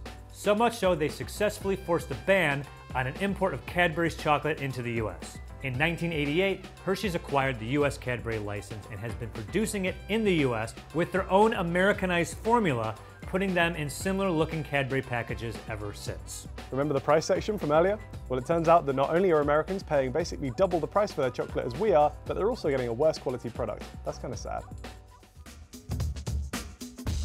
100 grams of dairy milk chocolate in the UK contains the following: 534 calories, 30 grams of fat, of which 18 grams are saturated, 57 grams of carbs, of which 56 grams are sugars, and 56 milligrams of sodium. Let's compare that to a 99-gram bar over here, seeing as there's only 1 gram difference. 500 calories, 57.5 grams of carbs, 27.5 grams of total fat, 17.5 grams of saturated fat, 55 grams of total sugars, 7.5 grams of protein, and 100 milligrams of sodium. If we compare the 100-gram stats in the UK to the 99-gram stats in the US, you'll find that the UK actually has slightly more calories and fat, although it has less carbs and much less sodium. What? I've been watching the current season of Love Island, UK. So I'm like, are you joking? Are you joking? You're having a laugh? Are you having a laugh? This is journalism, baby. This is why we went to journalism school. I didn't go to journalism school, so I have an excuse.